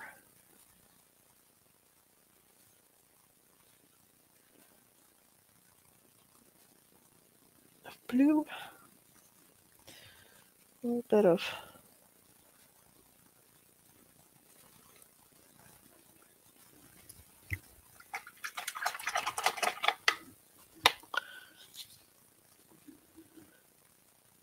boy, it's pouring out there. So you just go in the direction of the panels too. So now this is top part of the side. So you would see a little bit more highlight on there.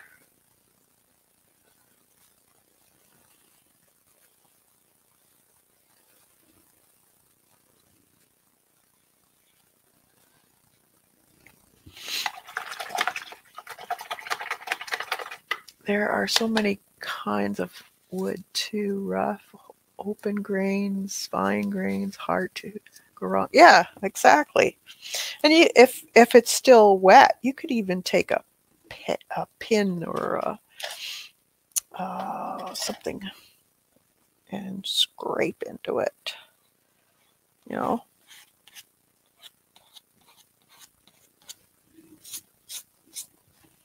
Just play. Play, play, play. Let's do, I need to get a little bit of a edge on here though, so we can see where the side is.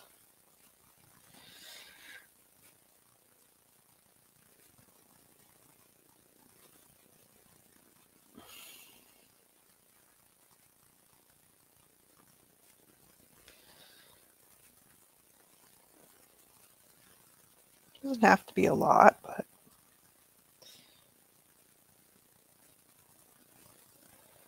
and here.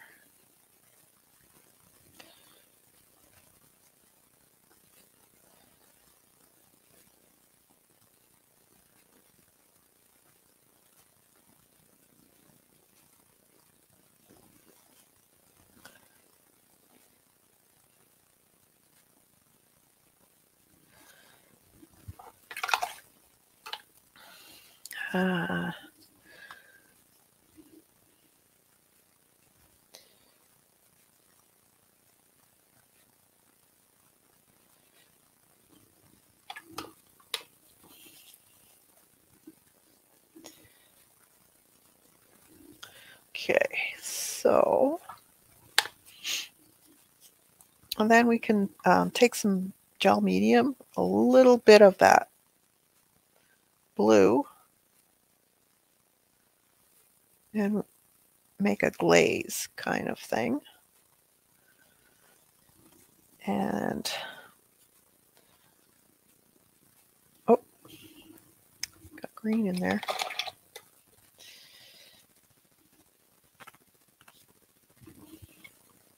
Let's try that again. That medium. I'm running out of spots here on my tray. And then not enough.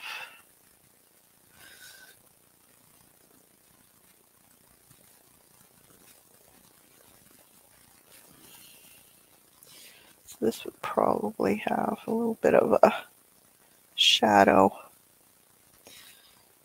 in here.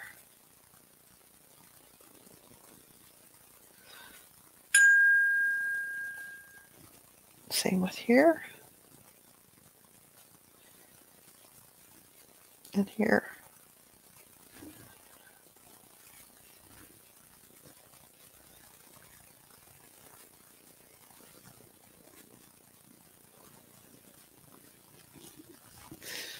Now it's the same color back here, so what I'm going to do is darken this.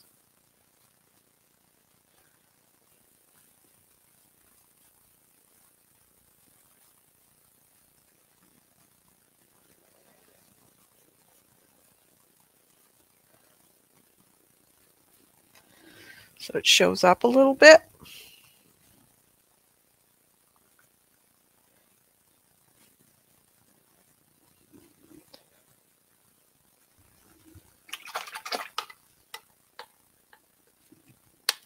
The ding could be a warning.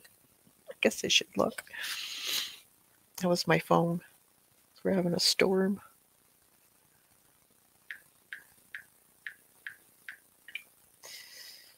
Let's see. Severe thunderstorm warning in Saugeen Shores, Kincardine, South Bruce. Yeah, we're in a severe storm watch right now.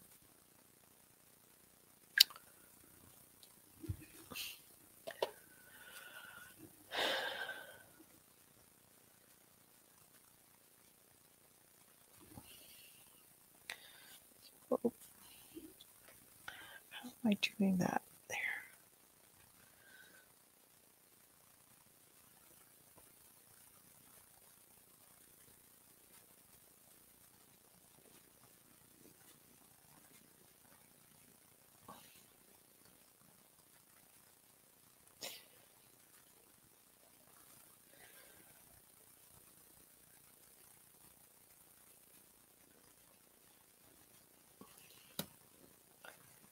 Under the bird would be fairly dark.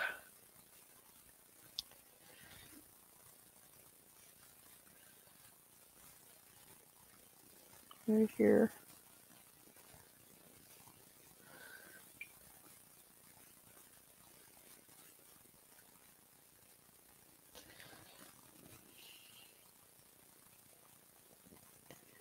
Just tap a little bit more. Right along there would be dark.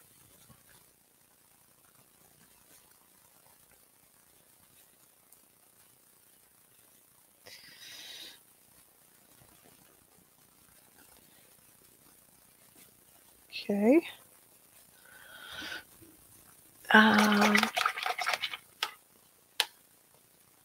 Okay. So let's see, what else can we do here?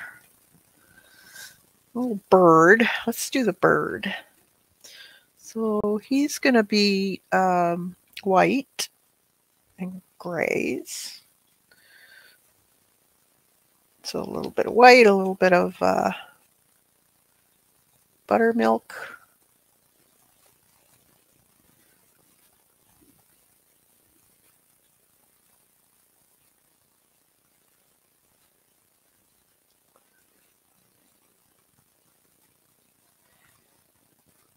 Going down to here.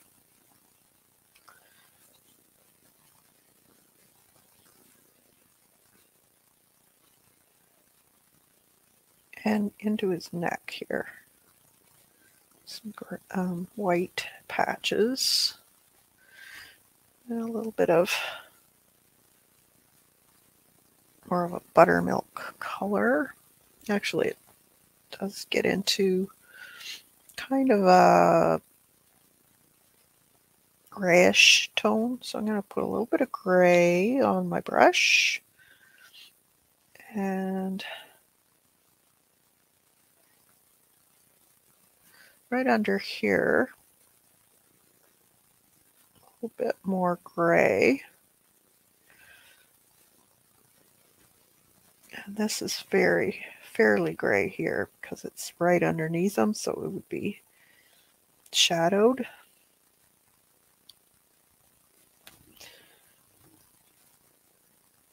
So you kind of want to have lots of streaks.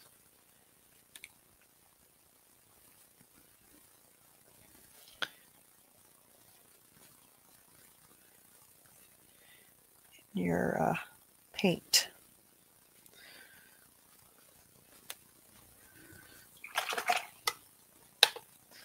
And a little bit of gray in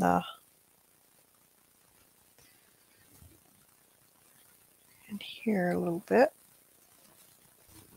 Could almost go into the blue-gray too.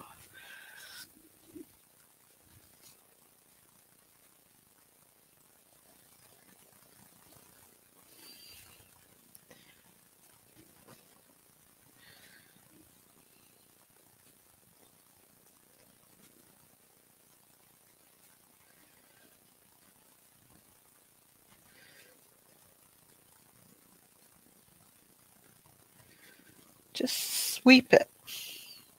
Make a lot of strokes.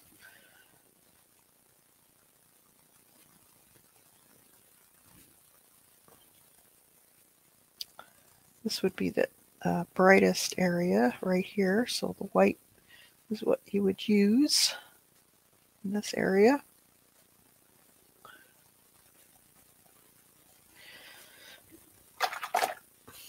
Did you say what kind of bird? I think it's a barn swallow. I do need some dark, almost black.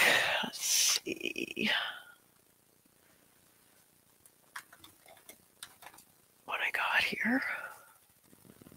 Payne's gray.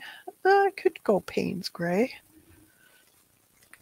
They're kind of a bluey gray color, or black. They have a sheen to them. I'll put it back right here, I guess. See what we can do.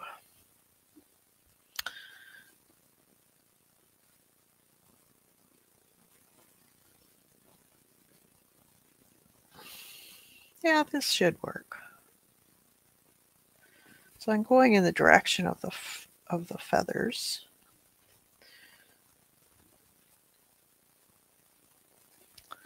I'm not going to get really detailed with the feathers. I could spend hours and hours on feathers, but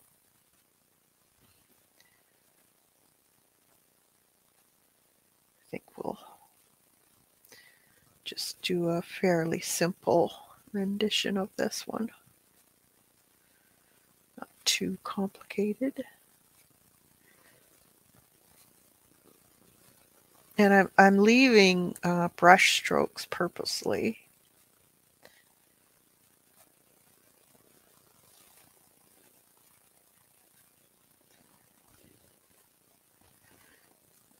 So there's some dark areas, light areas. And it's still wet, so I can blend or add or let's see. Let's do. Or I could add pen or marker to this too. But I'm just going to make it thicker, a fairly thick consistency in the areas I want to be really dark color.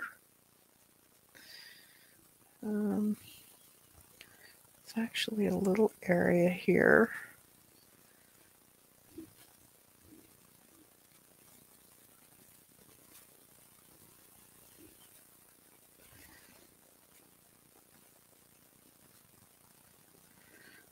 This is fairly dark here.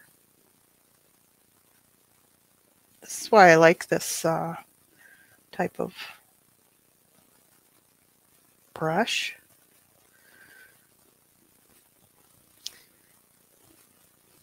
And the beak is also dark. So we'll have to highlight that. The eye is dark too. You can barely see the eye. But we'll add a little bit of colored pencil. Probably. Oh, don't want that on my. It's fairly dark underneath the eye.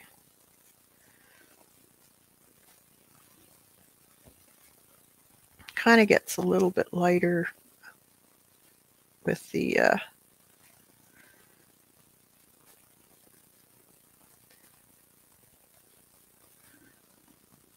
I don't know, the highlights, I guess.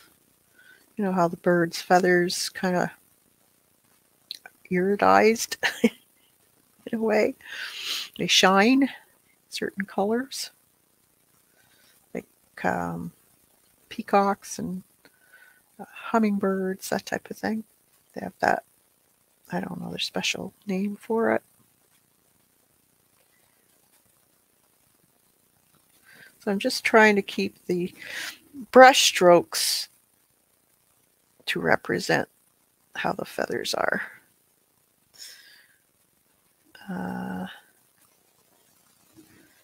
Let's see, and then, while it's wet, I guess I should put in some, just a little bit of gray maybe, some areas here.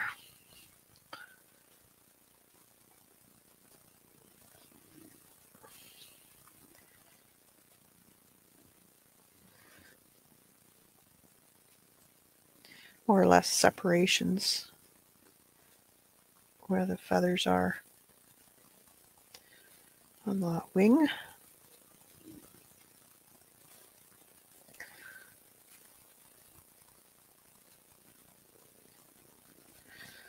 And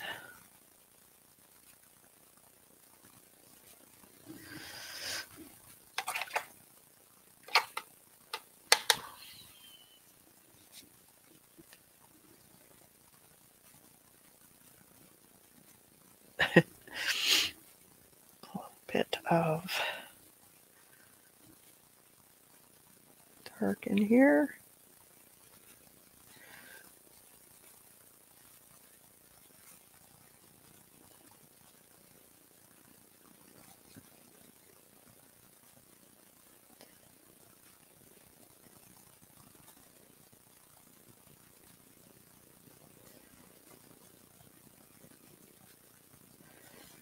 And oh, I missed a spot for the paint background.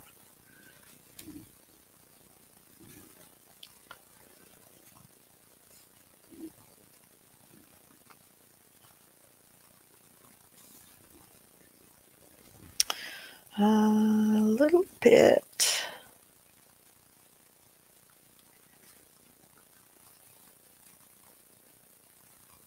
A different color right in here. So I'm just going to add a little bit of white.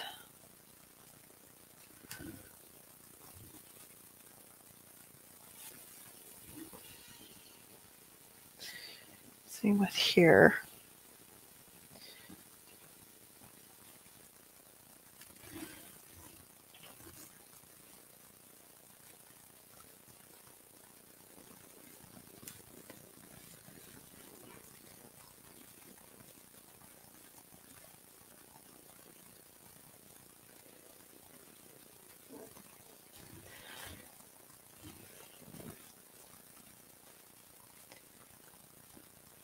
This is a fairly simple one to do.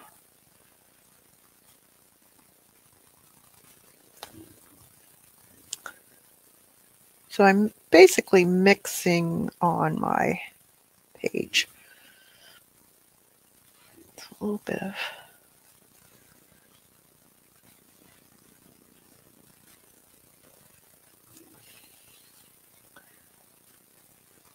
I want those marks to show. And this is fairly dark in here. Right down there. And then just flick it.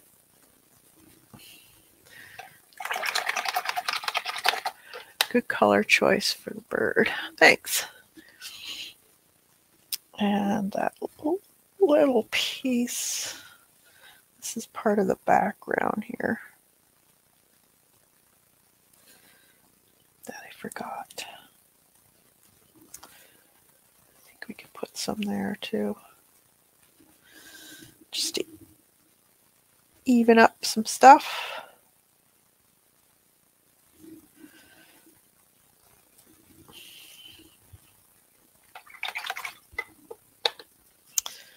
I'm going to put a little bit. I actually should have a brown a little bit.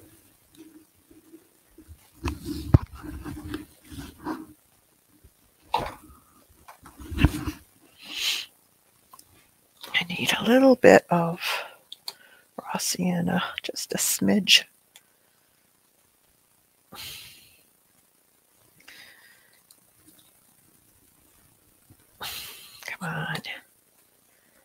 I know there's just a smidgen in there. We'll put it on the paper. There we go. I don't need much, just a smidgen right in here.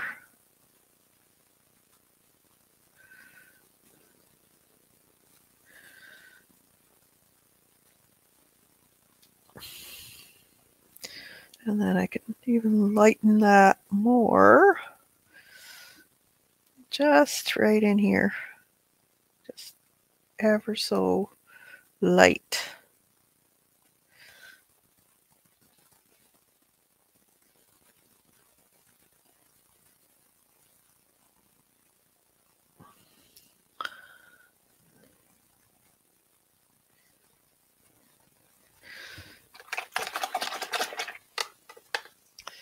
Okay.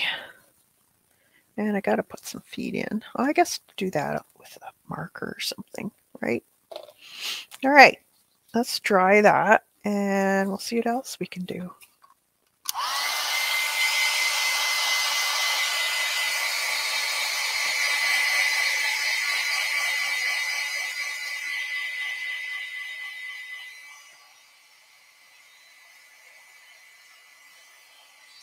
Okay.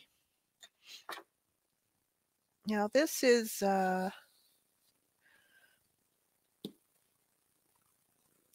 craft paint, so we can use colored pencils on it. Let's see. I want a white.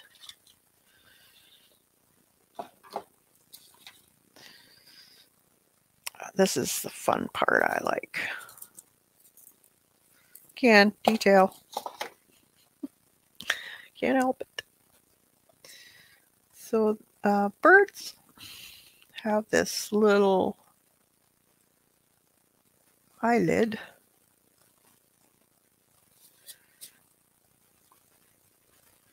And let's put a little bit of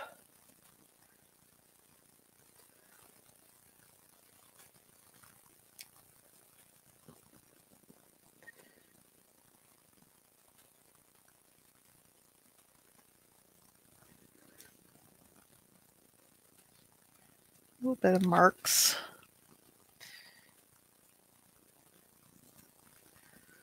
On the wing. That. And a little bit of difference in highlights. Just smidgens of marks. Nothing major. But you got to keep in mind how the feathers are laying. The shape of the head. Okay, and then a black.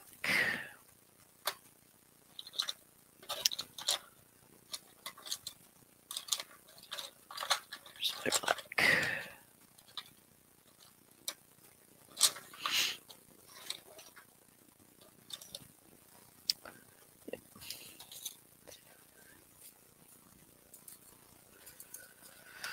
So dark around the edge.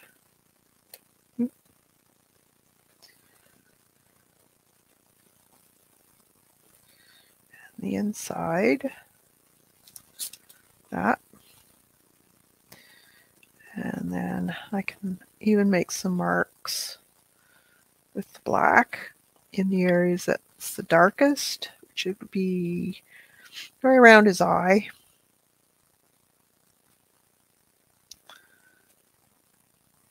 Going into his top part of his beak a little bit.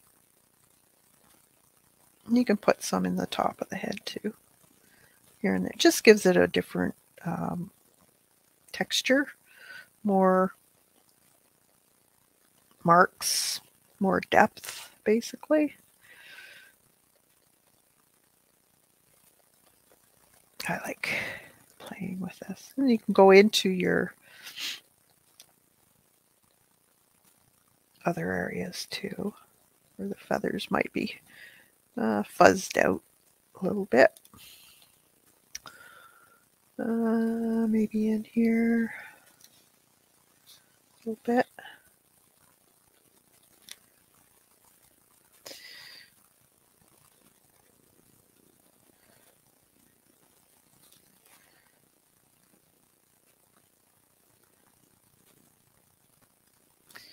Shadows, maybe, where the feathers overlap. I know I'm getting crazy with the detail. A little bit there, a little underneath that. Oh yes, his feet. So you're only seeing a couple toes. Not seeing, because this body is covering most of them. So you're seeing one right there. And then one right here. Then I'm going to take some and just scribble some squiggles on the top part here.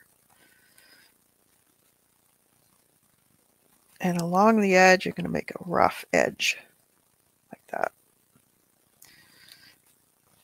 Same with here. Makes black squiggles, because those would be dark. And then you could take some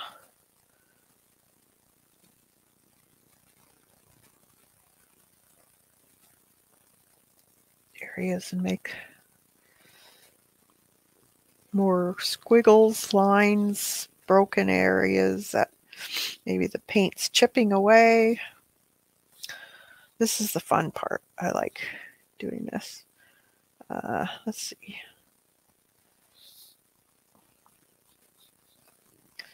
Along the edge here, maybe there'd be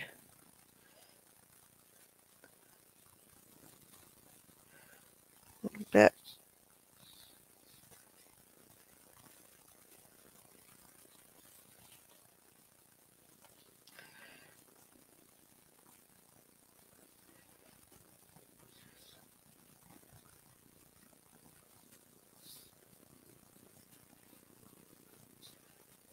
Just make some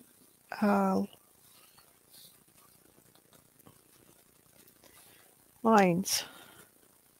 Don't do a whole lot. You can get carried away and mess it up, but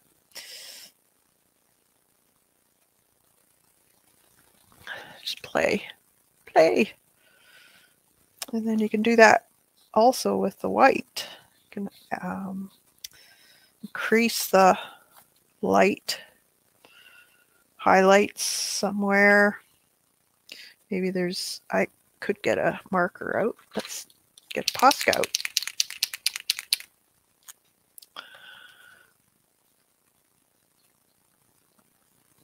There might be some areas on the top here.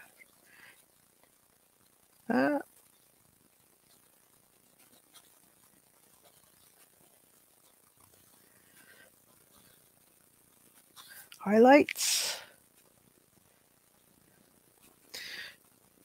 A little highlight in the eye of the bird.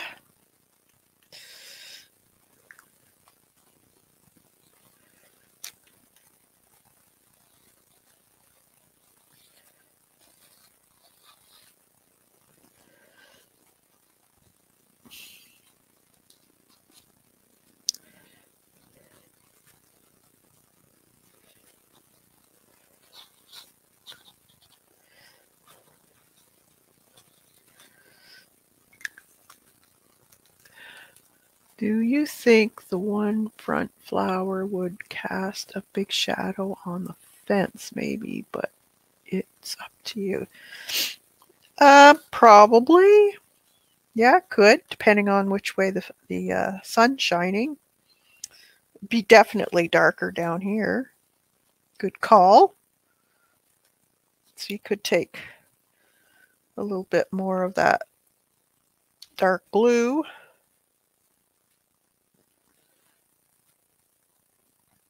put some shadow in here.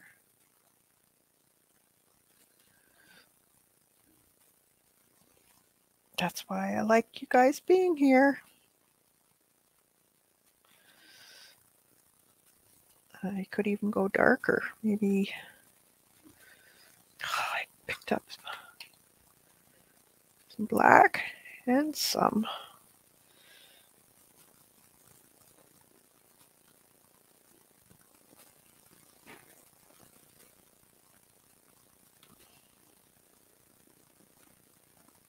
That.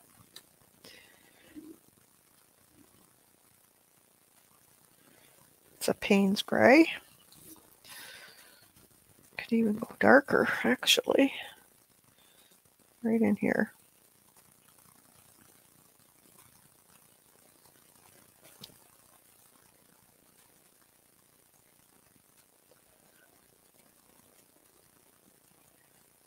Fence would be right there. You could then just lighten. I put a light coat right in here on the fence.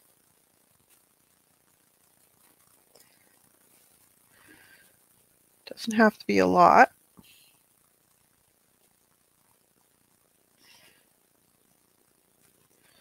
Like that. You could do that with a leaf too.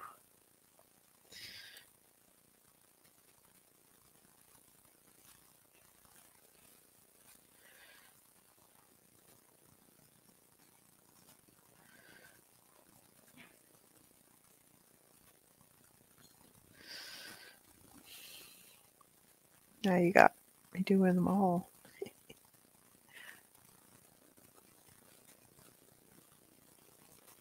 Depending on, how far they're standing away from it. If they're real close, your pattern of the shadow would be not quite as big. Farther away it is, the bigger the pattern. The closer, the smaller.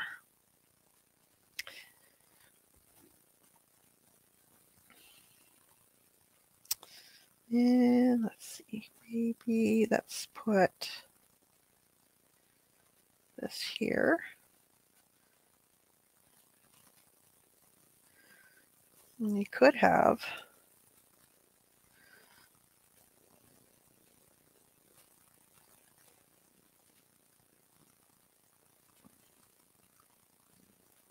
now you could do this with colored pencil too. But you could have a little bit there.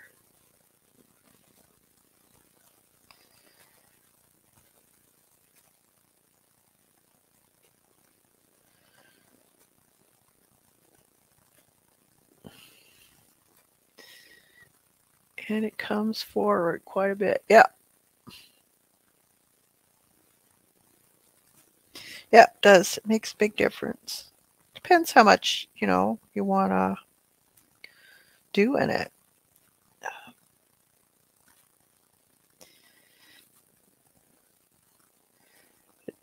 It will make a big difference, definitely.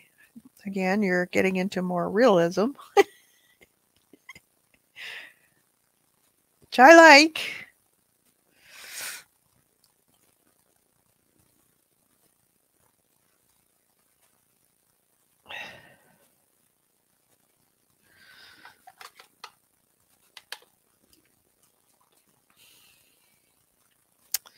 All right. All right. So there's that. So you could do now. This is doesn't look that shiny, so that's surprising to me. Let me see if that Holbein is easy to color over. Usually,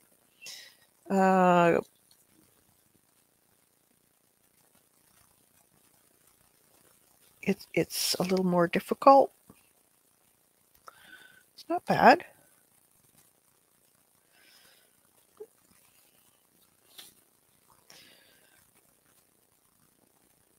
So that's good.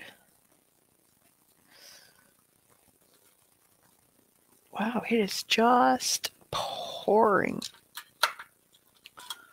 It's this black.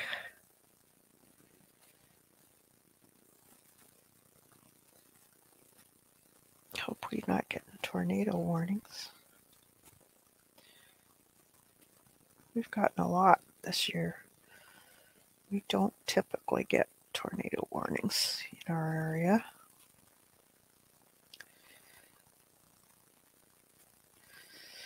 Just brings that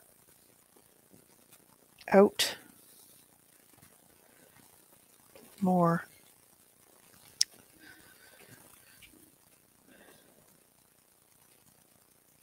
This is black cherry, I think.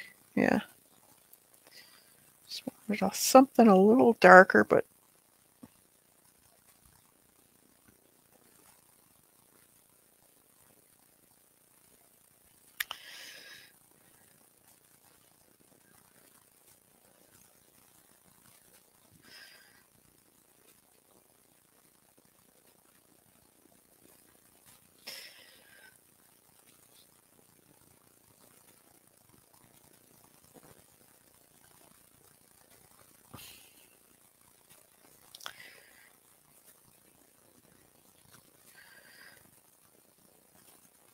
a little darker along the edge there.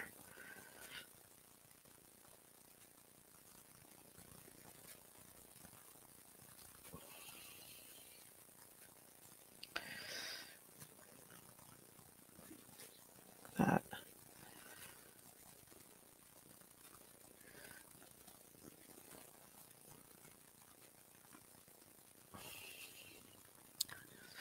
Might have been someone else that was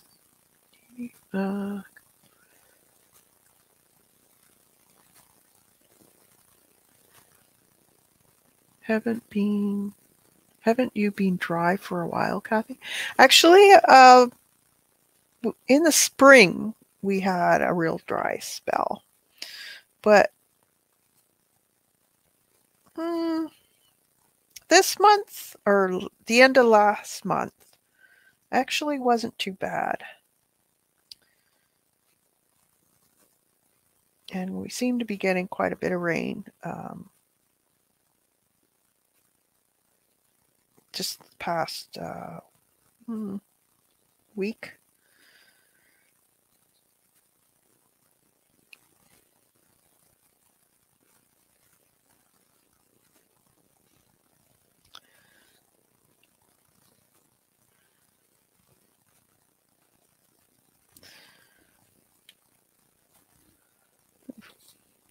Oh, look, I got paint all over my... Is that typical? All right. So yeah, I could go on for hours doing this type of work. Now, let's look at this background. Do we want to push it back a little bit? We could. And all you have to do is either put a little bit of a wash, and you can do that in white. You could do a stencil over top. You could sponge.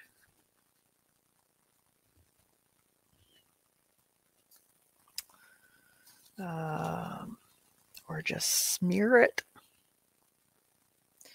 Let's see, if we were going to,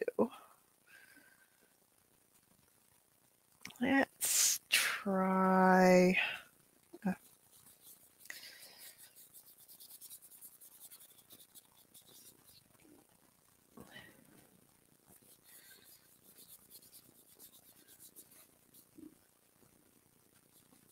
sometimes it's fun just to take some white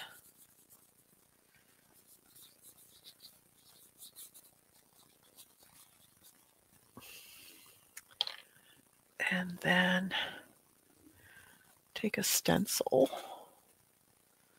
Let's do this one. And wipe away before it dries too much.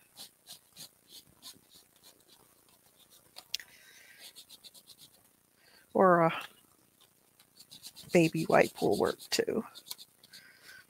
Or you could also sponge in areas too.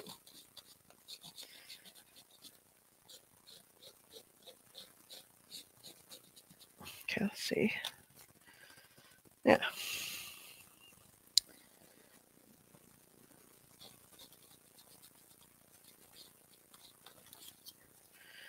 Okay. Holding breath.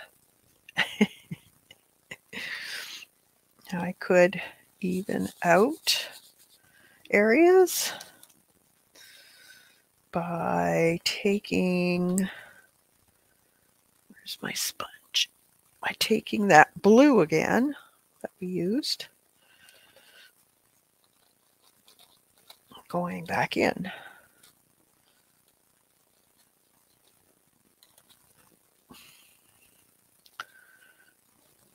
It's just fun to play.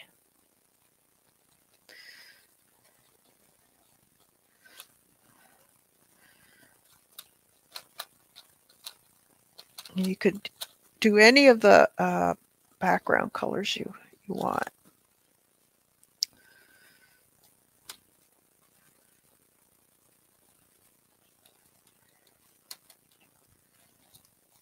That. That. Let's add a little bit to this.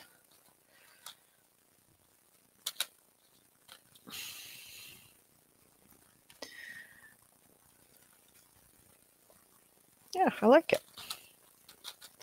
Doesn't it? And it can be just very subtle.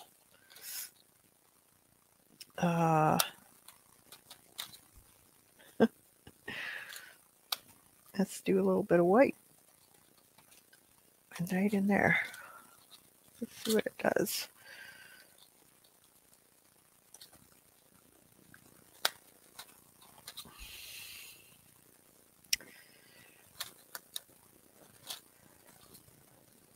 Yeah.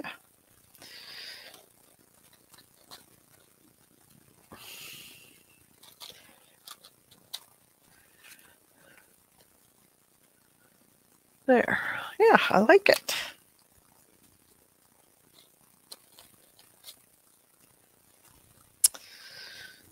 And get over there. Yeah.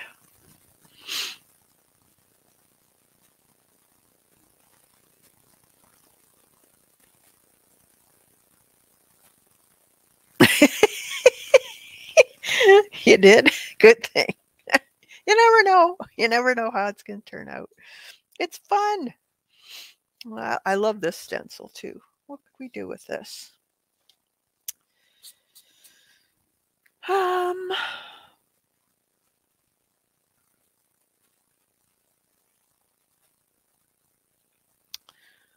We could. Ooh, wait a minute. Do I want that one?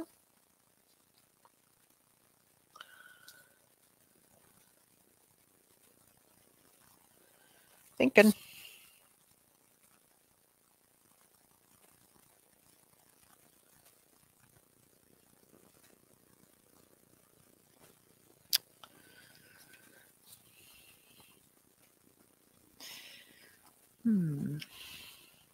Dark, light.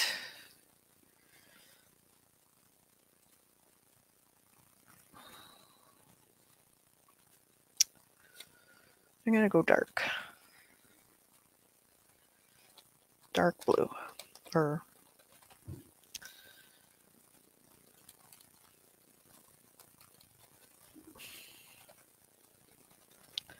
right over top of all kinds of stuff here.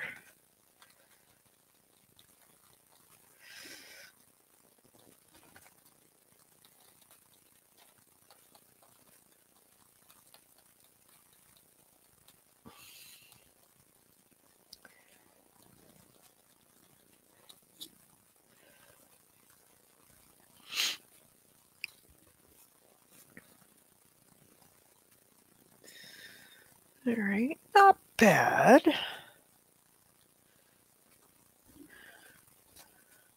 Again, you just got to play, right?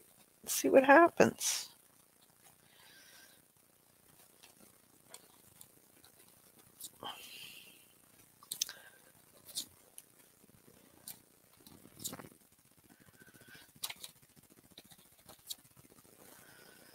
Yeah, I like it. I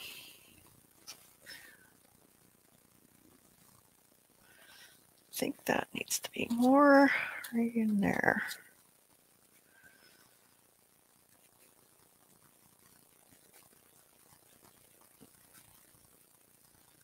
You could have done that in a raised kind of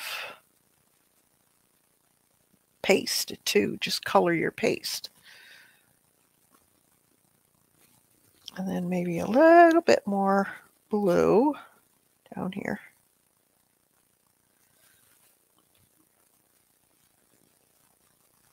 Darken that area up.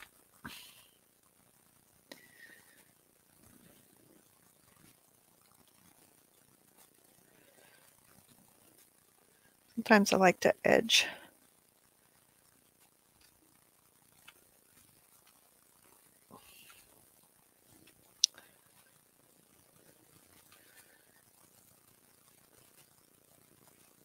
Yeah, not bad.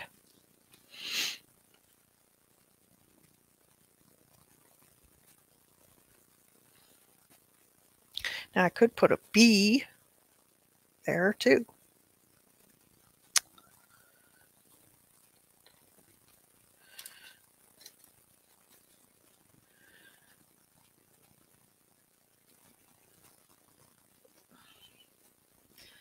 Let's see, white. I'm going to put some highlights on some of these here.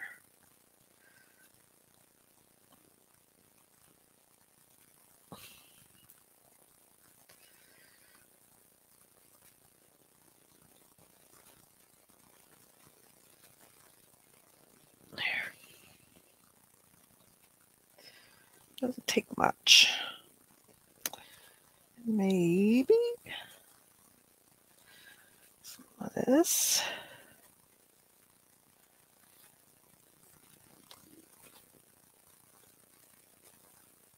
A little bit of highlighting there. Now it all depends what, you don't have to do this. I just like to fiddle, basically. Some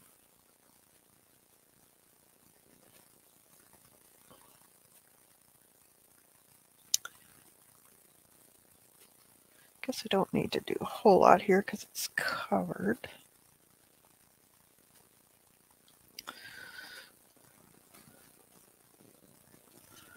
Could put a little bit in here though. These.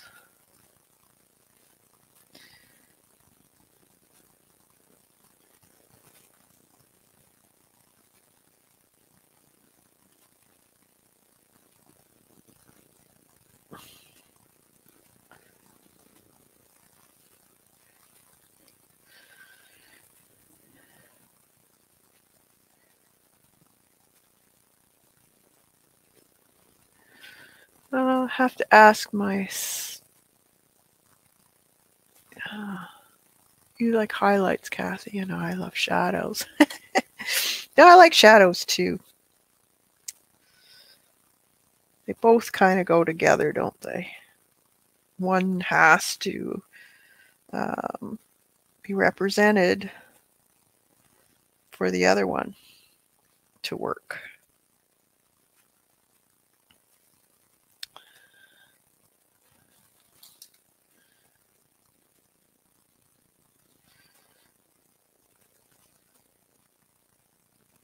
You just kind of have to play.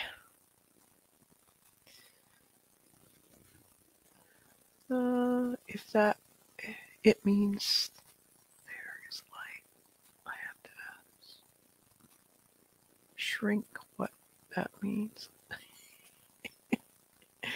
A little birdie doesn't have shadow.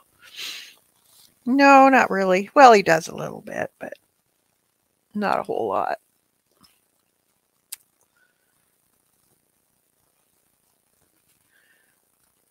I think it looks pretty good. So now I'll probably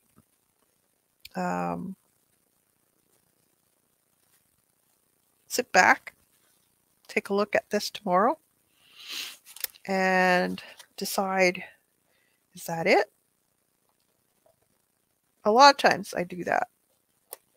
I don't necessarily, unless it's a drawing, say it's done.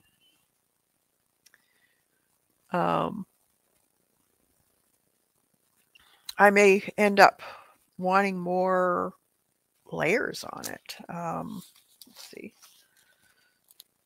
Like this one here. So before I didn't have these on. It was just the girl. And then I decided to put those on. And it brought it in more depth. So you kind of have to take the jump and try stuff. This one I put paste on, just another layer on top.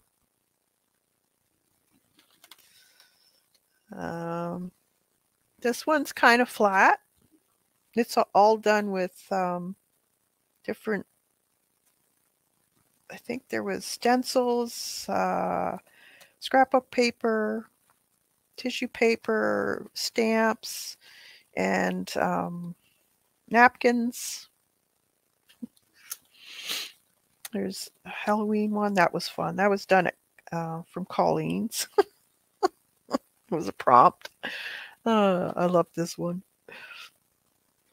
So, like, there is a little advertisement in in one of the telephone books, so I cut it out and made it into a paper advertisement.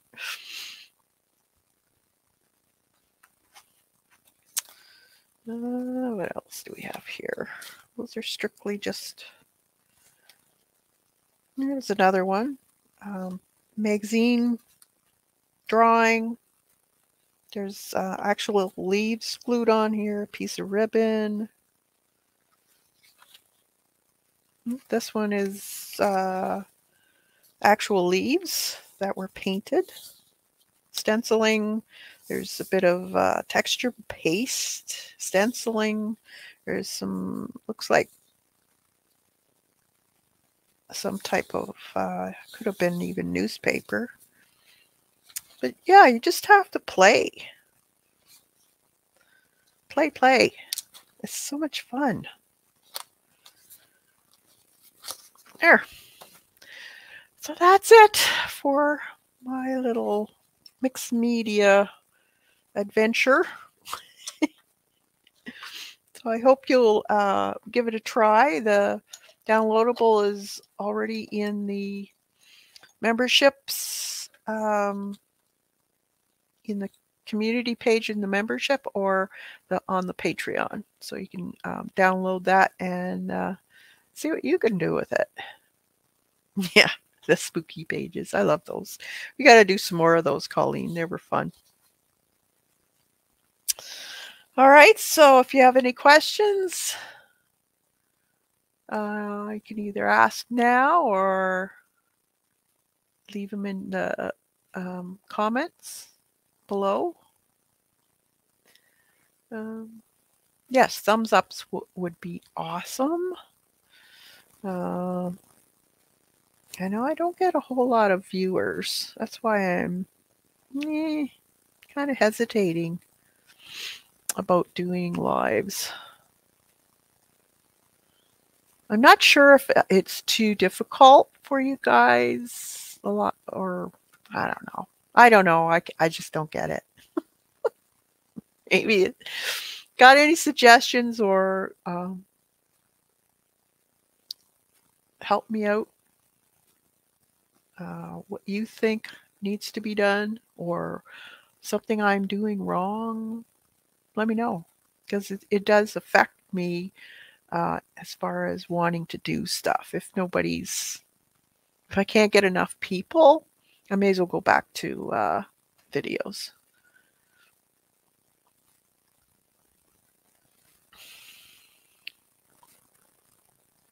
So, well, I think the storm's over, so I will let you guys go unless I don't get it either. Yeah, I know. It's weird, eh? Same with Lena. Fantastic artist. And she doesn't get all that many either.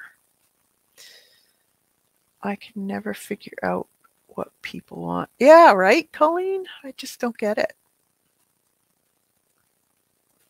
Although I must admit, I think that new Canadian bill that went out for YouTube where they have to show so much Canadian content and all that stuff, I think it is really affecting channels because they're throwing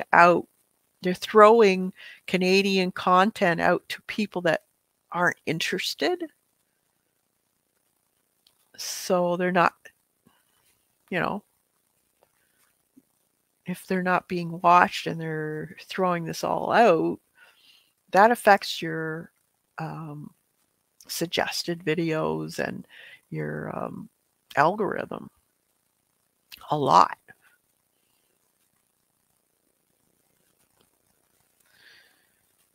Yeah, it's crazy. So the only thing I've heard that from one of those what is it? One of those channels that helps you with your algorithm and all that stuff. I can't remember the name of it, but they did say that thumbs and actually putting a comment in the comments section is a big one now. So when you're doing lives, most people don't comment because we've been commenting in the chat, right? So I think people want sped up videos most. Oh, really? You think so? Okay, Susan, have a fantastic weekend.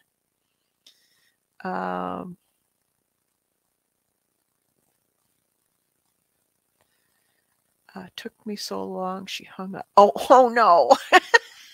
Oh well, you can call her back. Yeah, so I don't know. A bunch of us have been talking about this and trying to figure out ways to get our views back up. Like, it's crazy.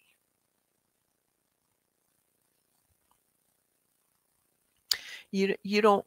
Yeah, see, I like long videos, but Dee Dee never has that issue with lots of viewers, but I think that's rare.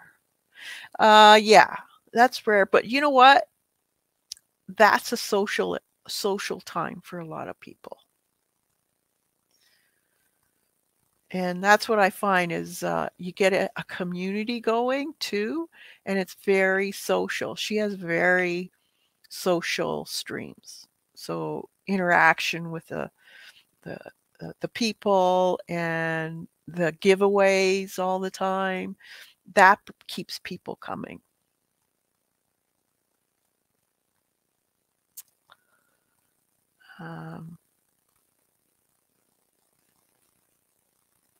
But just I love doing this.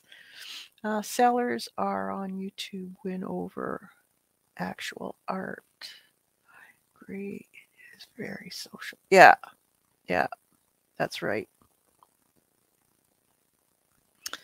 Yeah. But, 6 months from now, they're going to change the darn algorithm again. And then we're all back in the same boat again. That's the frustrating part. You finally get going, and then they change it again on you. I think people want easy journal type stuff. The question is, do you want to learn something or talk? Yeah, very true, Susan. Very true. Oh, is she? Um, yeah, about the easy stuff, that's very true. I think there is more um, crafters or makers, I guess they call them now, than uh, fine artists. There's more people wanting to do the just have fun crafting and junk journaling and stuff like that. Whereas these people that are more into the technical uh, part of learning art, there's less people that are watching that. People want both. Susan, it's hard to do it all. Yeah, it is very hard. And you know what? I found, especially this past year, I think, I've noticed as an artist, I'm not doing what I want to do as an artist, creating and developing as an artist. I'm looking at what other people are doing and what they want. And that's more like selling. It brings me back to when I had the store where you had to do that. You had to see what the market wanted and do that or you wouldn't sell anything, right? Well, that's what I feel like I've gotten back into, and I don't like it. I want to grow as an artist and show what I'm doing, but I don't know if many people are interested in that. But we can do both and meld the two. Yeah, it's just you got to find the right combo, right? The right way of doing things. And you can't please everyone all the time. You're always going to have your haters. You're always going to have your people that are loyal. It doesn't matter what you do. That's a good point. You need to do what makes you happy. Yeah, exactly. And I find I got caught up in that grind of searching to see what everyone else was doing. Like what do you call it? Um, what's the trending thing? Well, then I lose my own way of doing art and what I like to do. So, and there are some fantastic artists out there that have managed to find a way of doing their art, and they're just showing what they're doing, and they have huge audiences. And I think a big part of that, um, they all do videos, and they're not long. They're maximum 45 minutes. That's the longest one. Most of them are half an hour to 20 minutes, maybe. A lot of them are sped up a bit, but yeah, and they don't show them everything. Some art channels are way more social than art. Not referring to Dee Dee because she makes all kinds of art. Yeah. Yes, videos win over lives. Yeah. So, and that's what I used to do is all video, not lives. And then they were a lot shorter too, right? But I know if I do that, it's going to have a big effect. when I first do it. I'm gonna lose a lot of people, probably, but I don't know. Do I take that chance? I don't know. But then I can always do lives on my memberships too, which, I want to get that going because that's an income for me, which I need. People want instant art like Instagram, TikTok. Yeah, you're right, Colleen. They do. Everything is instant, and do you find there's very little loyalty? Um, Even as a community, the the loyalty isn't very high. You have some real loyal people, but most of them will drop you in a hat. Like, it's not like real life at all. And I guess that, to me, I'm older than you, but to me, I'm used to that loyalty of friendship, and it's hard when I don't see it. It's not like it used to be. That's a right. Oh boy. Yeah. So I don't know. I'm not sure what I'm gonna do, but this year's been kind of disappointing, I guess, to me. Um, I've tried all different ways, and I don't know. I just don't think. Uh, wow, there's so many factors, and who can figure out YouTube? Like, I think it's kind of,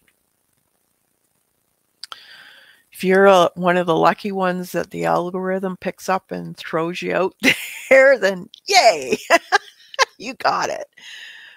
I feel the same way as you with YouTube. Yeah, it's crazy. But I don't know. I know myself, though, if I were to quit YouTube, I probably wouldn't do a whole lot of art. I do it because I like to teach, because I like to show how to do things. And I like the interaction too. Like, everybody loves to get comments, and because you feel appreciated, right? And if I don't have a arty group here where I live, there's no scrapbook places, there's no art stores. Like, so I don't know. I'm kind of in a dilemma what to do, but I guess we all go through that on YouTube. How many videos have you seen that? I'm quitting YouTube, and you know. So I guess it's, what are you doing it for? Are you doing it for the joy of it, or are you going to be doing it because you want to get up to 100,000 or something like that? I do it for the joy, but it's a bonus if I get positive feedback. And I think that's what I'm missing. Um,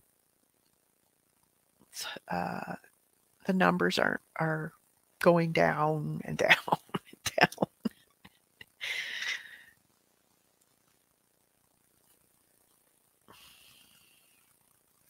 There is a lot of competition.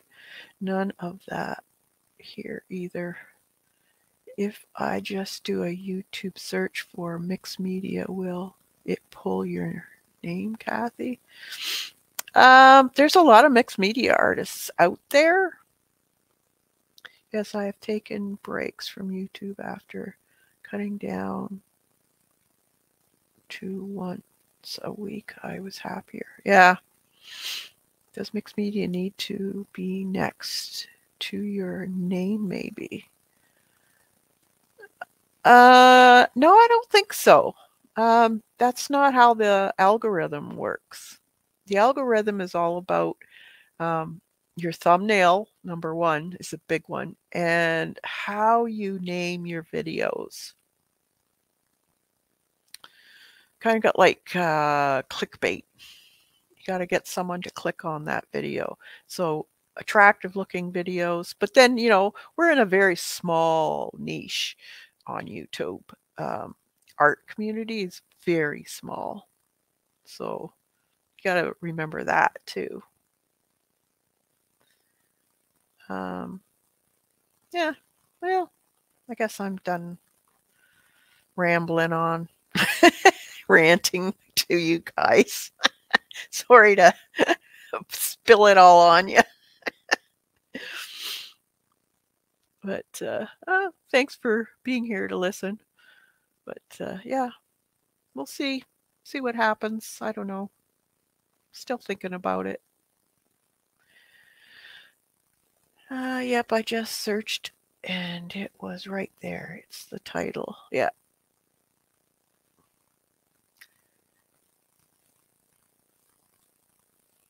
Yeah, the titles are the big one. Mm-hmm. All right. Well, I'll let you guys go, and thanks for being here. I appreciate it. And well, I'll probably see you on Tuesday. I'm going to work on it, Kathy. Okay. Let me know what happens there. Give me some tips. All right. Have a fantastic weekend, everybody. All the Canadians out there. Have a happy holiday weekend. And we'll see you Tuesday. Bye for now.